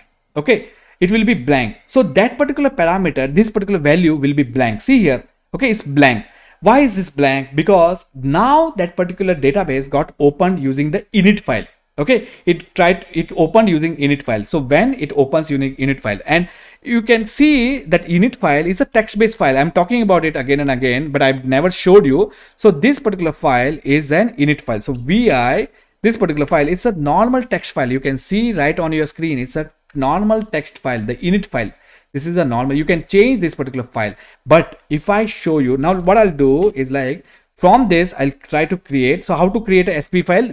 Remember we deleted that particular file. So now if I run ls-lrt SP file for Aura19C .aura, so you can see that there is no such file. Okay, so because why is that no such file? So let me run this particular command. SP file Aura19C is not there because we deleted. So how to create SP file? We'll say create SP file from P file. So we'll do that. So that's done. Now if I run this, you can see SP file is back again. And now if I try to do the VI to this particular file, you will see it's a binary file. We can still read something, but it has got this characters. So you cannot edit this particular file, and do not try to edit this particular file manually. So to edit the parameter in the SP file, you will say alter system set, and you will change the parameter name. Whatever parameter you want to change, you can change it, and then you can specify the scope. So there is a scope. So this is how you change the SP file. So now we learned about SP file, P file. So there are two files, P file and SP file. It reads, SP file is a binary file, P file is a text file. It will try to read the SP file first. If SP file is not there, it will read the P file. P file is a text-based file. You can edit it. SP file is a binary file. You should not edit it. You should edit it using the alter system. If you change the parameter using SP file, you don't need to restart. Okay, some parameters you might need to restart, but there are some parameters which you cannot. But P file you have to always restart. Okay, the next file is the control file. We talked about the control file. So what is the control file? Control file stores the information about the database, such as the SID, the backup information, the data file information. So it is the control file is nothing but information about the data, information about the database. Okay, without this particular file, the Oracle doesn't know where is the system data file. It doesn't know the data file. It doesn't know anything. Where is it? It's okay. So it doesn't know about what are the backups that has taken. It doesn't know about those backups. Literally, it doesn't know. Okay, so without control file, you cannot go to the open state. So first the SP file, then the control file, then the data files. Okay, so without control file, so how to find out the location of the control file?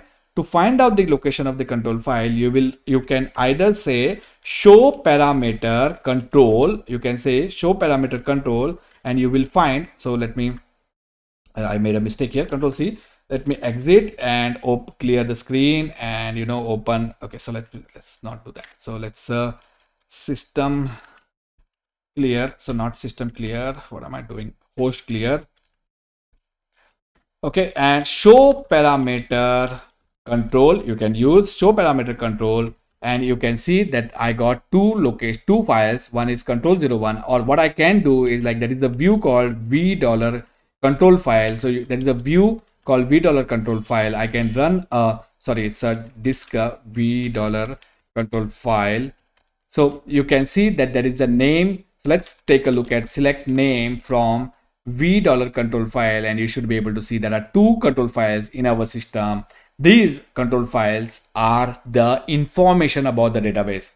These stores the information. If the control files are missing, your database will not go into the same. And this control file will exactly be the same. They will be exact copies. So why we are having two control files? So if one of the control file gets corrupted, you can still start your database by using this second control file. So that also means that you should keep these control files on a different disk. In my case, I kept it on the same location. This is not correct. You should keep them on a different disk drive. So if you are keeping this one control file on a C drive, then you should keep the another control file on a D drive. So, and the C drive and D drive should be separate hard drive. So this should be separate disk. So remember that this concept is called multiplexing of control file. This concept is called multiplexing of control file. Now, how to do that multiplexing? It's a slightly higher concept. I do not want to touch that concept, or because it's going to make your this particular video really long. So this is the control file, and next comes the data file. So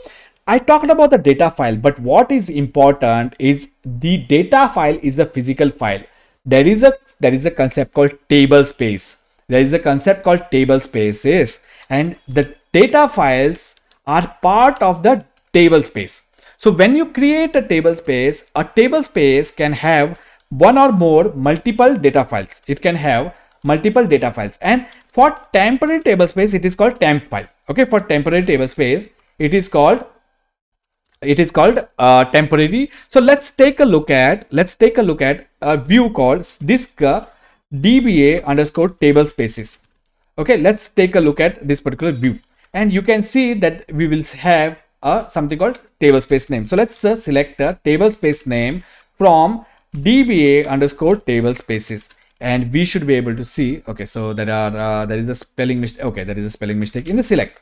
So let's correct that particular thing, and I'm going to. So you can see we got system, sysocks, undo, temp, users. These are the table spaces, and each of this particular table space can have one or more of the data file. For temp, it is temp file. For others, it is the temp data file. So how to find the data file for a users table space? How to find a data file for users table space? So to do that, you will say selector.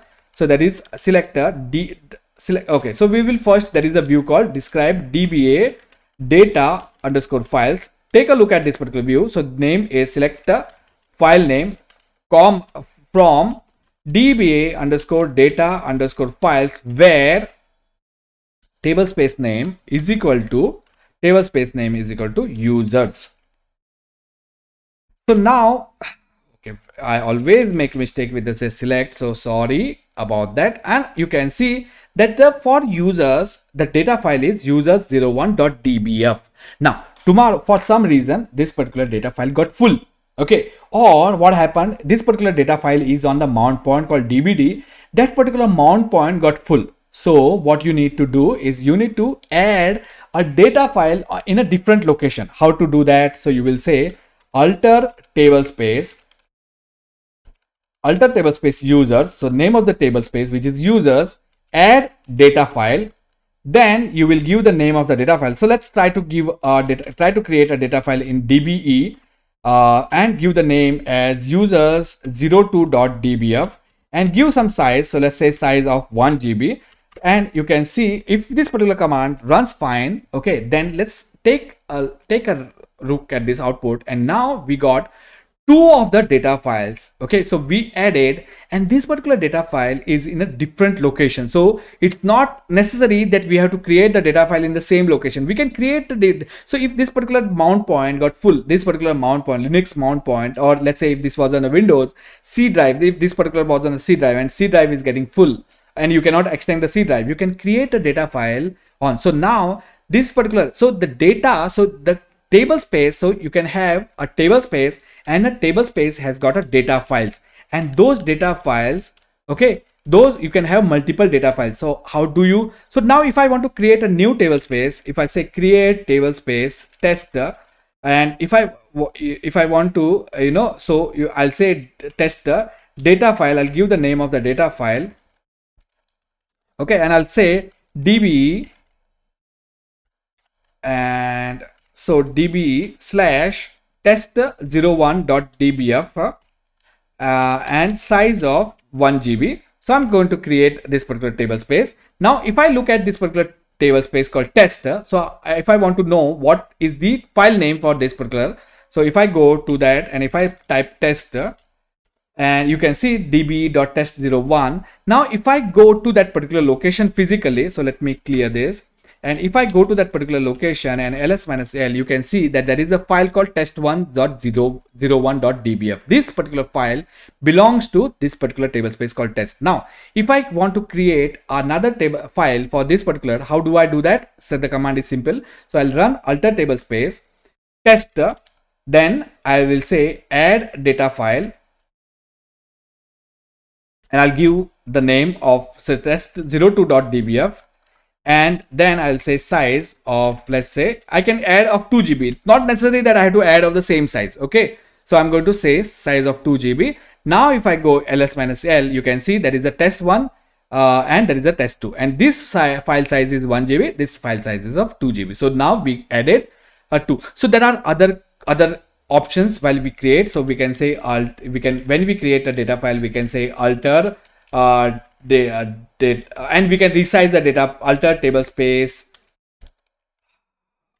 add data file, and give the name of the data file, so name of the data file, and then what we can do, we can specify the size, and then we can say size 1 GB, then we can say auto extend on, and we can say max size to 2 GB. So what it will do, initial size of 1 GB. So I'll say initial size of 1 GB and auto extend on and max size. So there are other options of, if you want to resize the data file, you can resize the data file. If you want to drop the data file, you can drop the data file.